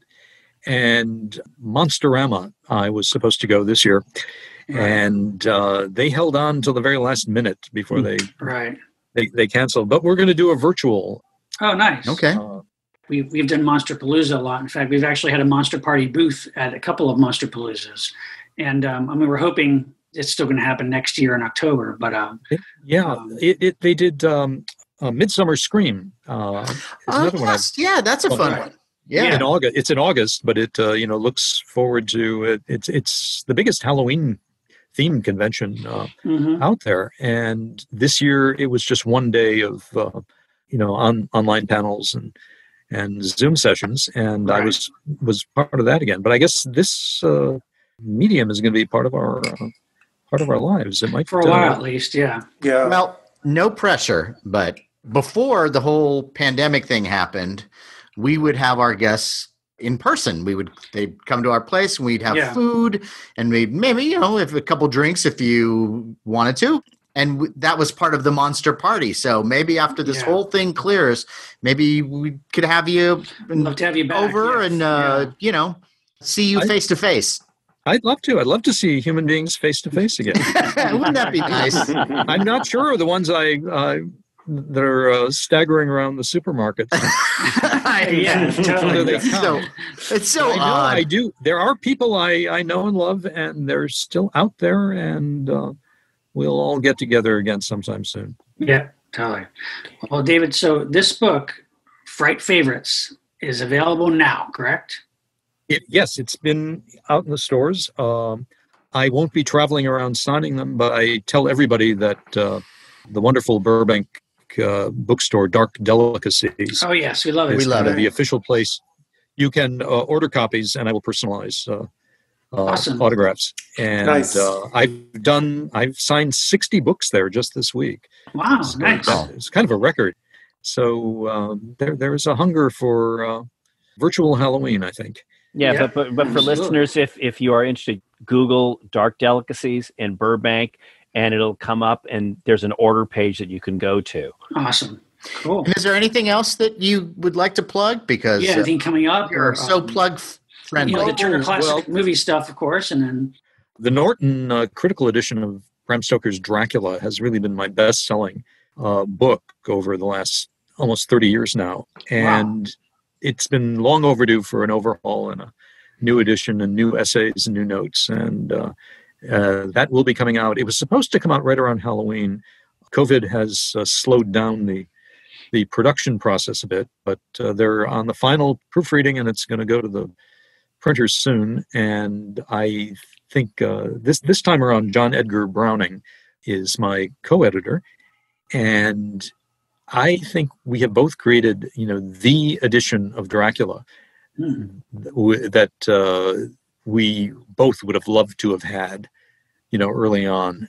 And we really try to cover every critical approach. And not going to do this again because I probably won't be alive the next time. It's time to do this, but that I'm looking forward to. As an academic text, there's a market that just reinvents itself. It's bottomless. None of my other books has sold 200,000 copies. but over 30 years you can do that with right. Wow. the textbook. And that's it. And I'm looking forward to actually doing nothing for a bit after. Sure. Right. Watch horror Not films after Halloween, but it's always Halloween. It always comes up against Election Day. Sure. And so I think we're probably going to be seeing a lot of. Speaking of horror, Halloween. Yeah. Yes. We're going to see It's going to be its own horror show. Yeah. All of our politicians and political figures are going to be depicted as monsters in one way or another. Oh yeah. Yes. And so maybe it's after that I'm going to crawl into a crypt for. I'll join you. Maybe joining you. Yeah. Make it a crypt for 5. Yeah. Right. Get the double wide.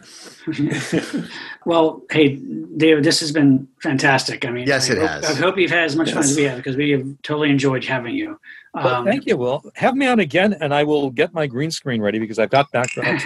Sure. Yeah, absolutely. Well, I'd like to raise a glass to Halloween and David J. SKAL. Woohoo! Virtual toast to young David SKAL. Long may he live, yeah. Yes. Time for a listener shout out. Shout out. This goes out to Javier Pinasco from North Hills, California, who's now the proud owner of a Monster Party t-shirt. All right. Javier. Yeah. Javier wrote a Styling. note. He wrote a note. He wrote a note. A Said, note. I've been listening to you guys for about 4 years now. I feel like I know you all. I want to thank you for introducing me to monster movies, especially the kaiju genre. Awesome. I found you guys through the Japan trip YouTube video. Nice. As I'm a fan of anything and everything Japanese and have visited quite a few times myself. I'm still waiting to see if that Monster Party Japan fan trip materializes. And if it does, I'm there. Awesome. We'd like to be there. Yeah, really. Nobody in the United States can go there right now. He says, thank you very much for all you guys do, and cheers. Well, thank you. That's nice. Yeah. Thank you. And you know what? It is a dream. We'd love to do that. That would be like, we can't even imagine how fun that would be. Yeah. And you never know. You never know. Could happen. The fact that we did that trip still is like, that was a dream come true. You know, Right. Yeah. All that we did in that period of time, you know. So And that we're still friends afterwards. yeah. What was the night? Remember we stayed in the Cube Hotel? The Capsule Hotel. Capsule Hotel. But you're right, it was a cube because we got the private room.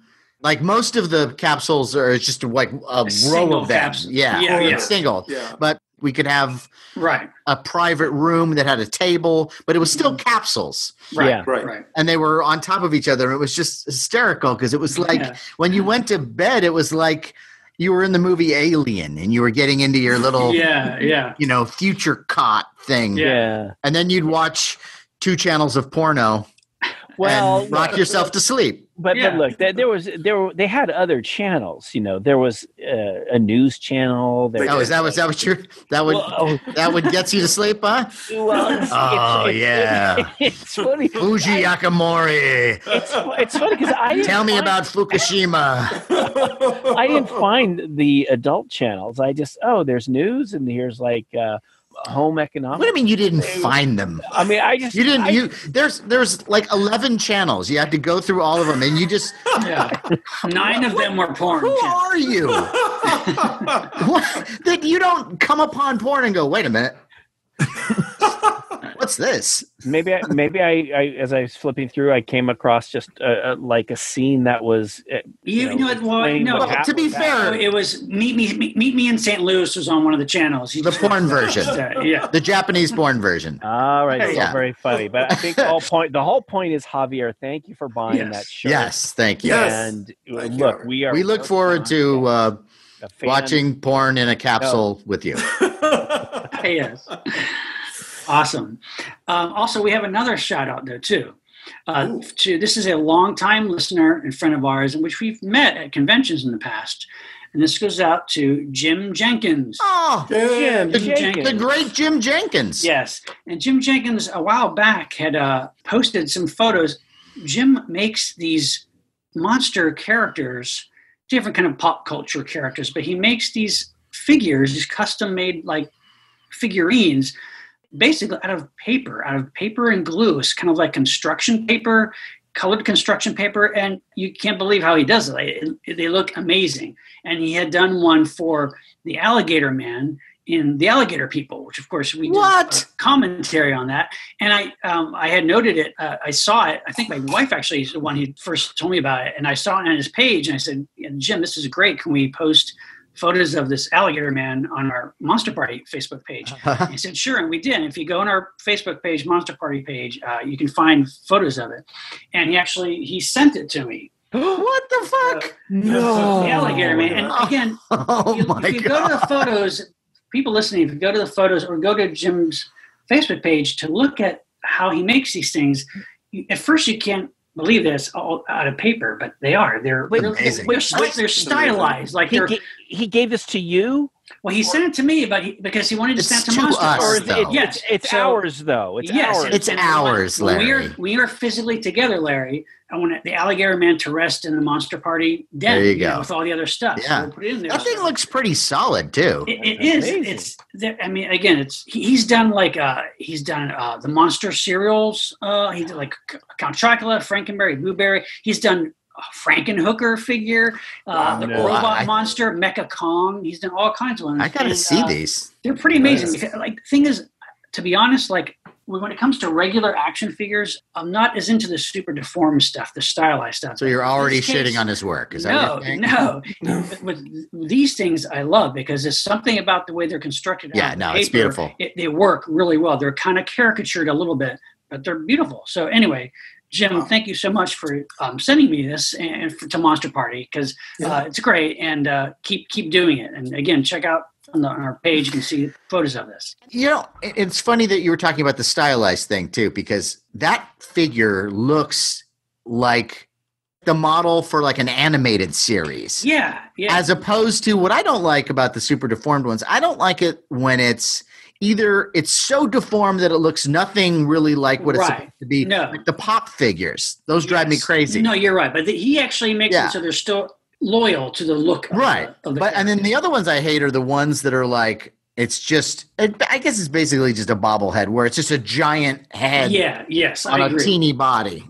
And some of those I find charming, but most of the time, again, we've discussed this before, and I want my figures to look like what they're supposed to be. Yeah. Oh, and as a bonus, Jim threw in a DVD called Dead Hooker in a Trunk. Oh, yeah, sure. I think I was in that. So once I watch this, I'll pass it on to you guys as well. So thank you again, Jim. Thanks, Jim. We really appreciate it. We appreciate your support of our podcast too very much. We love getting gifts from our fans. So you know how like most podcasts and shows, like, please, don't send any. We don't need anything. We'll take anything you got. We're those people. Sometimes it's nice if you send 4 of an item, though. Give us 4 of the gift. We are so the opposite of the people who don't want anything. We want 4. We want 4 things.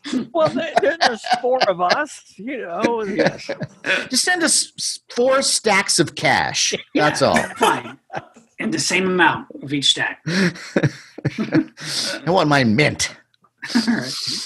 I know we don't normally do in memoriam things, but I would like to mention 2 people that recently left us that made an impact on me in different ways. One, Chadwick Boseman. Who, what a shock. I know, really. Died at such a young age, 43, died of cancer. So good in so many roles. Played Jackie Robinson, James Brown, Thurgood Marshall, and T'Challa in Black Panther. He really... He kind of reinvigorated that franchise a little bit to me, too. I agree. He's just such a great addition to that whole. Yeah, and from every interview I've ever seen of him, he seems like he was a nice man and just a dedicated to his craft. And so, that's a sad passing. But one that really affected me is someone who I fell in love with as a child. Yeah. And in a way, she's kind of like my first love. And that is Dame Diana Rigg. Diana Rigg. Died at the age of 82.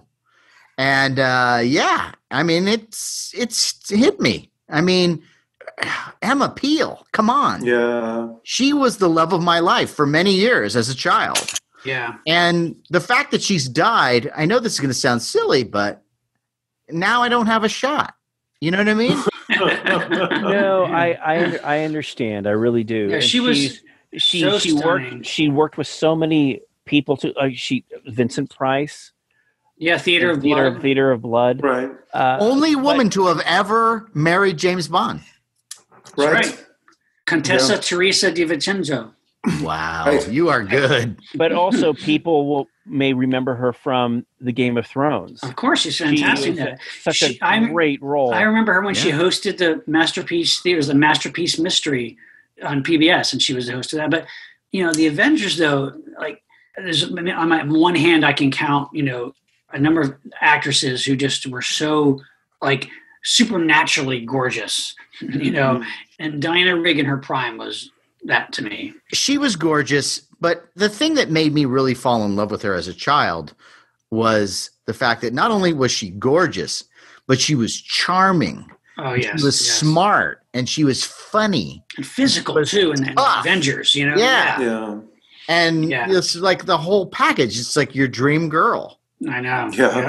Yeah. She will really be missed. Absolutely. I would like to give a shout out to two friends of our show, and we love their show, the Velvet Scream podcasts, Manuel Canary and Sailor Galvez. Hey. Yeah. These guys, now Sailor worked on this film and Manuel is in it. And the film is called Shit and Champagne. Shit and Champagne. Shit and Champagne. This is the first film by San Francisco's famed drag queen, Darcy Drollinger. And I guess it was a stage show that they made into a movie. Mm-hmm. This is the description of the film. Drollinger stars as the titular Champagne Horowitz Jones Dickerson White, a charismatic stripper who finds herself in danger after her fiancé and half-sister are both murdered. When the cops refuse to investigate, Champagne takes matters into her own perfectly manicured hands to find answers.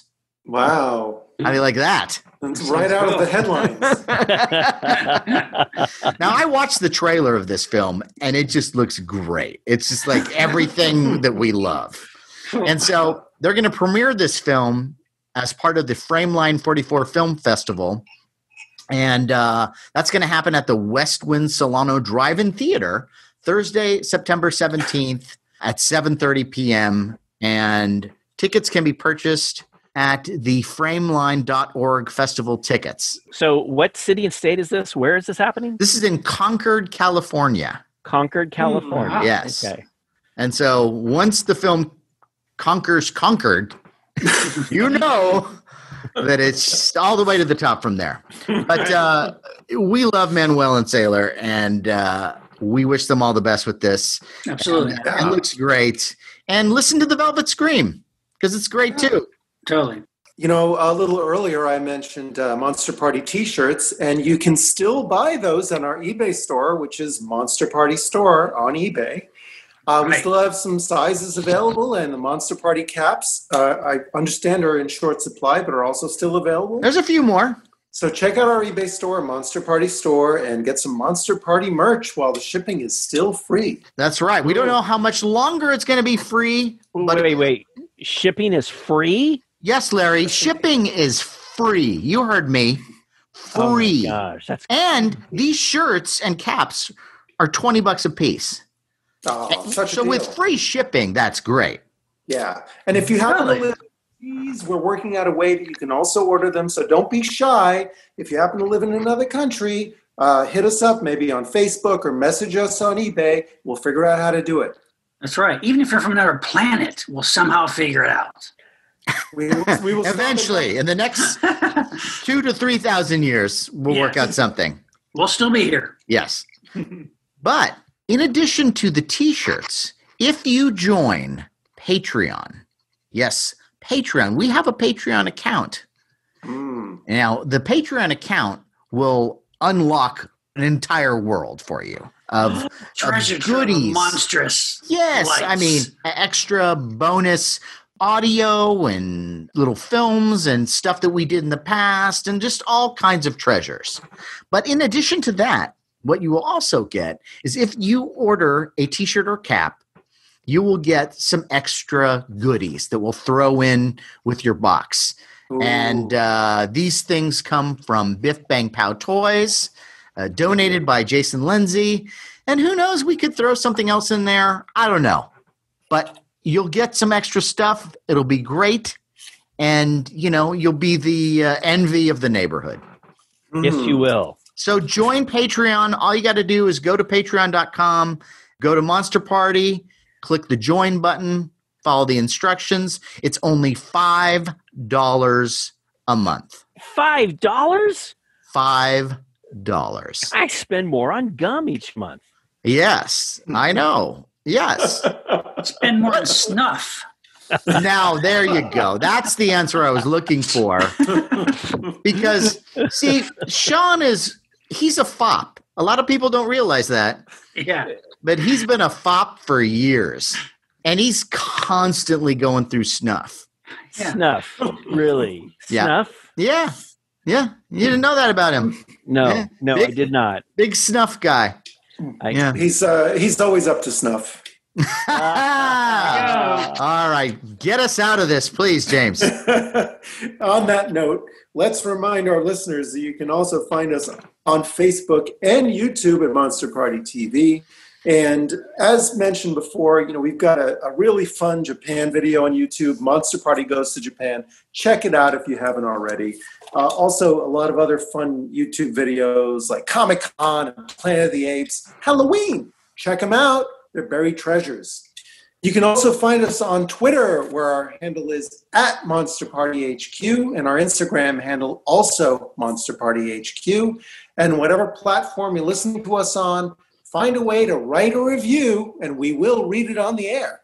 You betcha. That's right. On that note, I am Matt Weinhold. I'm Shawn Sheridan. I am Larry Strothe. And I'm James Gonis. Keep America strong! And make Monster Party one of your fright favorites. Then turn down the lights, curl up next to the TV, and put on Meet Me in St. Louis.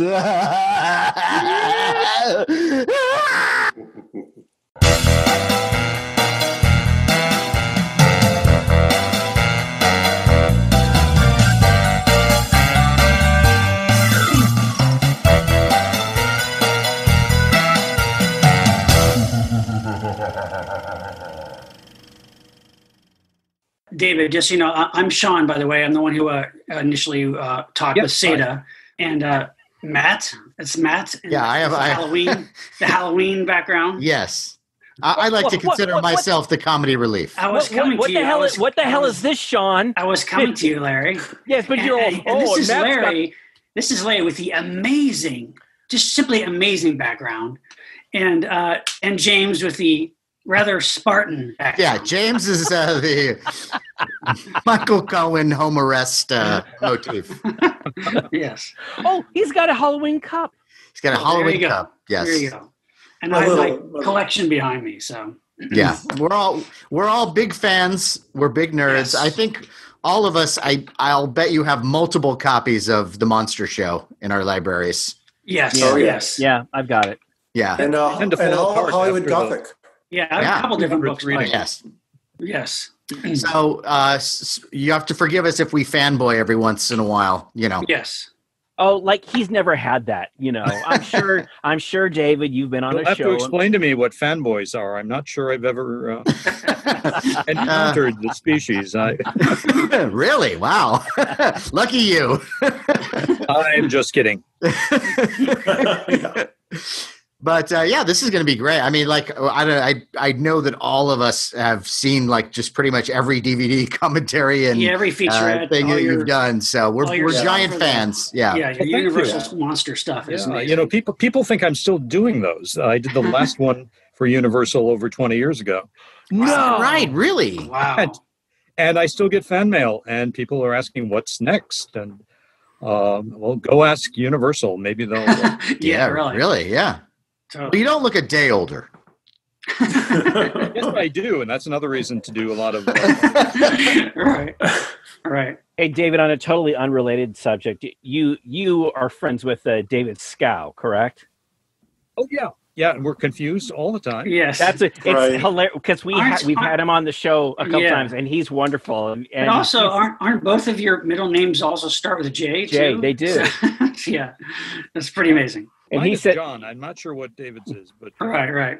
But he was dealing really with this. People have conversations about one of us, and they realize they're talking about the other one. Yeah, he told us the exact same thing, and we're evil twins. Right. The best kind of evil. That's right. Evil for good, if there is such a thing. Right. There is. Tell me about, I don't know about Monster Party. How long have you been doing this? Oh my God. Where have you been? Okay. All right. Easy. We're big. Okay, Matt. Go. All right. We've been doing this for it's getting on 6 years now. No, it's over. It is 6 years. Okay. Don't you even know about our Okay. All right. And we've been doing this thing for over 6 years. It started off as a video thing that we did on YouTube. And we were sitting in James's living room, and it was about 104 degrees, and we were all just sweating our asses off recording these episodes and setting up lights. And we thought this would be much easier to do as a podcast.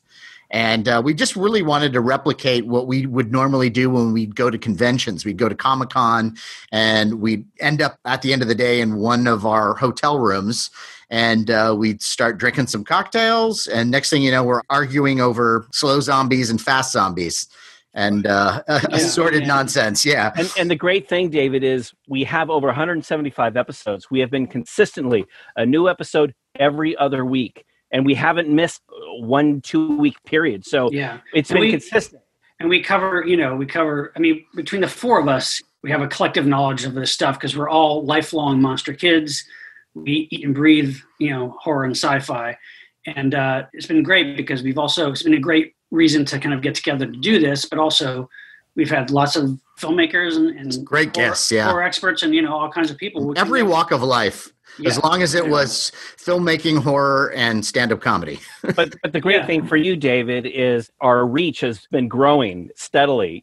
Every year we've gone as much as like 10,000 downloads per episode. So, when we started, we were so thrilled that, oh my gosh, we got 100, and now it's like it's much bigger. So I think the key is just being consistent, and we're passionate, and we're very enthusiastic, and like Sean said, we have had a great variety of guests. And we so thrilled to have you on. Yeah, and this is really loose. This is like, when we say Monster Party, we want it to be a party. We want it to be just real loose and conversational and full of laughs and information. Well, it's loose, but we do have a topic. It's Well, no, yes, we do have a topic, and I'm sure you're aware of this, and I can't wait to get started. How long do we usually go with this? 3 hours. Well, let's just say, David, I'm just kidding. Our average one can be like an hour and a half, but honestly, it can be as long as you want. Doesn't Zoom have a little toggle that you can improve your appearance somehow? Oh, I wish. Oh my. Yeah. Blurs. No. I think it's supposed to. The filter. Your appearance by something like that. Oh, kind of like the old Star Trek episodes where they put the filter in all the female casts, the close-ups. If they could play the romantic music at the same time, then that would be perfect. That'd be awesome. Yeah. That'd be great. All right. Well, maybe we should get to this. Yes. And this is, Matt, we're calling this Halloween Essentials, right? You came up with this topic, so great. Whatever you think I love it. I think it's great. I think that works. Yeah.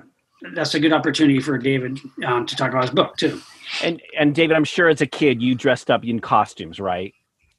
For Halloween. I did. And I always save it. That's great. Okay. I want to know. I want to know. Because All right. I have all of, I've got my things and, the stories. I can't wait to hear yours. Yeah. When Matt's recording. I'm recording now.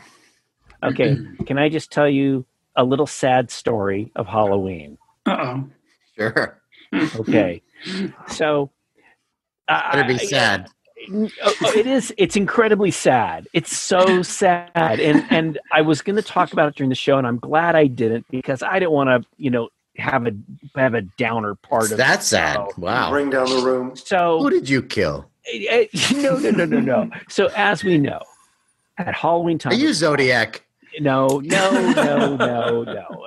When Halloween, just before Halloween, that's when they come out with the Halloween candy and the Halloween costume. Yes, I'm familiar with Halloween. Yes. Okay. Yeah. Hence Halloween. And I'm sure you guys have noticed the Halloween Pez dispensers. Yes. Have you looked at the Halloween Pez dispensers? There's always like new ones each year, right? That's right, sir. Right. Yes. Okay, I have not noticed them. Oh, really? Well, I guess I'm quarantined.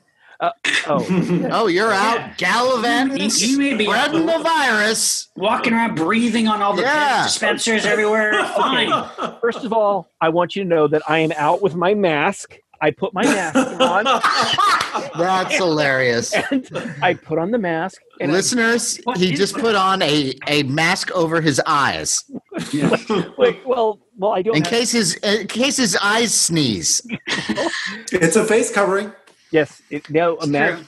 So here's what happened. No, the truth is, my daughter is, she's into cosplay, and she said, "Hey, Daddy, can we go to the spirit store?" So we put on our masks and we keep our distance. So we've gone to the spirit store twice. Mm-hmm. And as we're there, she's looking through the stuff, and of course, I'm looking through things, and I'm all, "Ooh, look at those Pez dispensers!"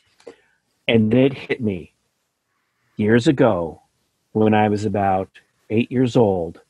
I managed to get right when they came out for Halloween, the Creature from the Black Lagoon Pez dispenser. It had an orange stem. You've and told us black- this story before, Larry. Oh, but this is what you don't know. Okay. So you know what happened, Sean? Well, I thought you said you actually broke. You accidentally stepped on it. Stepped on it. The creature Pez. Yes. Right.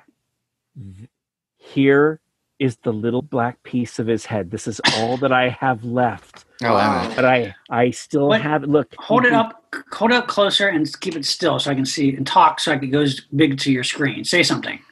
Here it is, right here. This is what's left. What was the face?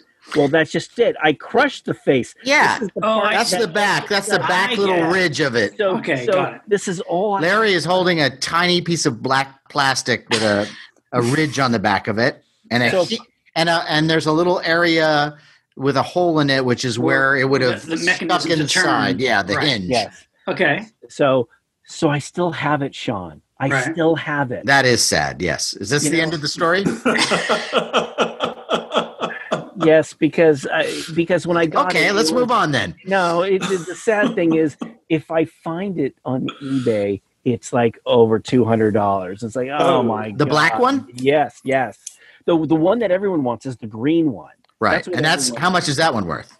Well, it varies because I've seen it sell for like $250, but I've also seen it sell for $400. It depends on the condition and how many creature fanatics are out there. But here's the thing, Sean, I still have the little black creature back head part. See his little. It's cool, I guess. See? Yeah. But Now, if only I could find pieces and I could make one like how Matt. Well, what about if you find a green one and paint it black? No, he's not going to do that. What? Why would I be so idiotic? Wait. Instead of walking around pathetically later in life holding half of a Pez head? I think I've got it. I think I've got it. That is terribly sad.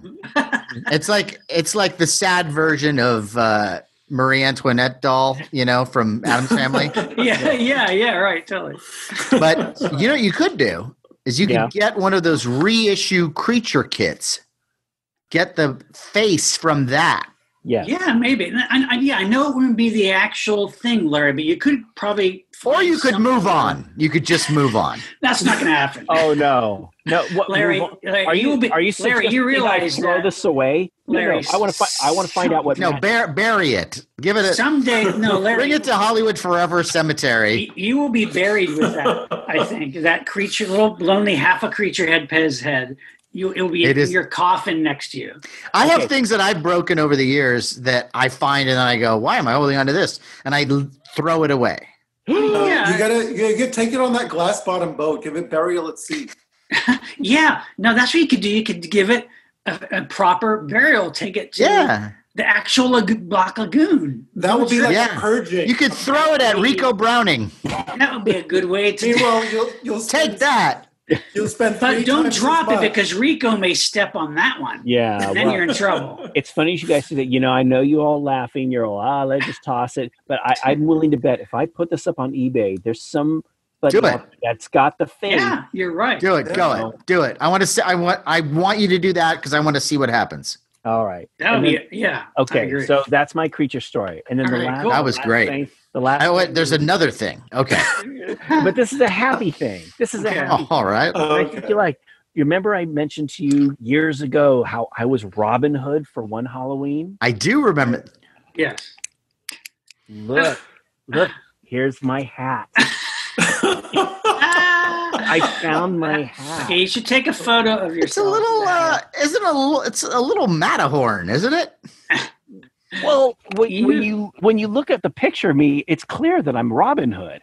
My mom made this. Don't make fun of my mom. Hey, look at that. That jumped a couple steps very quickly. Now I'm besmirching your mom. But it's got these daisies on strike. I don't remember. I don't remember. Yeah. Like Ricola. Yeah, that's what I'm saying about. Yes, it's Matterhorn. It's like you're one of the guys that works at the Matt. Please watch your step. Pull the bar all the way down. Are you working at Oktoberfest right now, Larry? All right, that's very funny. Very funny. Cool, though. That's good. Yeah, that's great. That's great. Okay. Last thing. Oh, there's a third thing because comedy comes in threes. Okay. I mentioned Margaret O'Brien in Meet Me in St. Louis. Oh, yes. Yeah. You did. Here is my autograph of Margaret O'Brien. Oh, well, that's cool. Oh, nice. Wow. That I like. Do you have the Margaret O'Brien Pez dispenser? I have that. Yeah, distinctive dummies, but there was a moment, Sean. I thought you were serious. Second. Really? Second, yeah. So whenever we're making a joke about some product that doesn't exist, obviously, you're the one actually who is being fooled by these things. Yeah, you're the only one, not any listener. Here's the thing: you guys are very knowledgeable. I mean, Sean. No, we're not. Yes. No. Not when it comes to fictitious products. Yeah. You guys have. We're making shit up. We have very knowledgeable about our own little area. Worlds, yes. That's right. Yes, so when you said Margaret O'Brien Pez dispenser for a second, was it? Because what Sean's not going to lie to me. But like if I say something like, "Hey, make sure you get the Human Centipede color form set," and you say, "Okay, come on, there is no color form set," nobody believes. That wouldn't be. They wouldn't. Color forms would go out of business. But you see, here's the thing. Nobody believes that. When you say that, there are people that listen to you, Matt, and believe. No, they don't. Yes, they do. I just want us to be honest with our information. But wait a minute. Honest. The whole idea of a joke. So, do you think that jokes are just a series of lies? They're jokes. They're a made-up thing. Sure. Hey, Larry, you're the one who pointed out, was it you that put on the Facebook or something about the Human Centipede gummies? I did. That was great. That's genius. Hey, you know what, Larry? I forwarded that to Jake Johansson. Yes. Because we used to get together and we'd watch horror movies. And you'll appreciate this because I bring over stuff that was weird. And we watched The Descent and some other things. And I brought over the Human Centipede. Yes. I broke him. I broke Really? it. Like, oh yeah. By the end of that, he just looked at me. As like, I should not have watched that. Oh. Yeah. I love Jake Johansson. See, I thought you'd like that. No, I forwarded that to him because I thought it'd be funny. That's awesome. That's awesome. Good times. Yeah. On that note, have your own your own essential Halloween. Like the name of our episode. And watch Meet Me in St. Louis. Yes. But the one that's titled where meat is spelled MEAT. And it's Meet Me in St. Louis, by the way. I feel so stupid, because I had the song in my head. Yeah, meet me in St. Louis, meet me at the fair. I know we can't use this, but isn't it the "Hey Screwy, see you in St. Louis"? Yeah, that's right. Is that Bugs Bunny or something? Or yeah, it was. No. There was also a song in the Yogi Bear movie. Is that right? I want to go St. Louis. You want to go? Svengoolie samples it. Well, yeah, I think you're right. The one I'm talking about is the most famous one. That Judy Garland sings. Right. Yes, I've heard of Judy Garland. Yes. I think I know her. So what should we have how about something like make every day of the year Halloween, something like that. Watch your own essential Halloween or an essential. Watch your own fright favorites. That's good. Something like that. Yeah. 31 movies to haunt your Halloween and beyond. Fright favorites. Number 1,000. Meet Me in St. Louis. And make Monster Party one of your fright favorites. There you go. Like that. Oh, that's nice. That's nice. I like it. Something like that. Nice. We don't have to have every one of these to be all kooky. That's a nice one, Sean. Well, we can have something before that, but maybe it's like we can also just say Happy Halloween, everybody, and make Monster Party. Are we going to do another Halloween one after this? No. Not necessarily. We can just do. I mean, look, every episode of ours is like a Halloween episode, so I don't mind if we don't. I don't think, especially, I don't think we should now that we're doing this one. You lazy bastards. Unless it's really different, though. We can't talk about.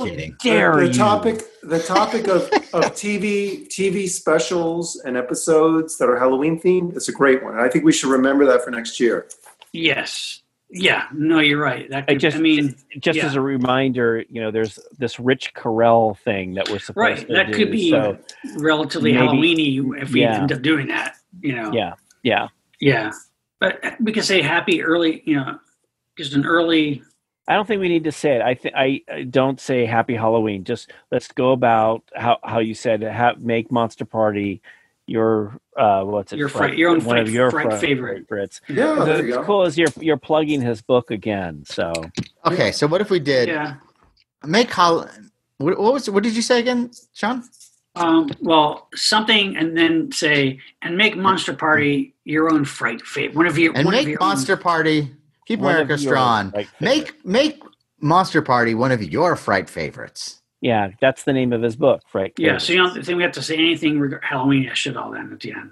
Mm-mm. Okay. Yeah, that's fine. And then turn down the lights, curl up next to the TV and watch Meet Me in St. Louis.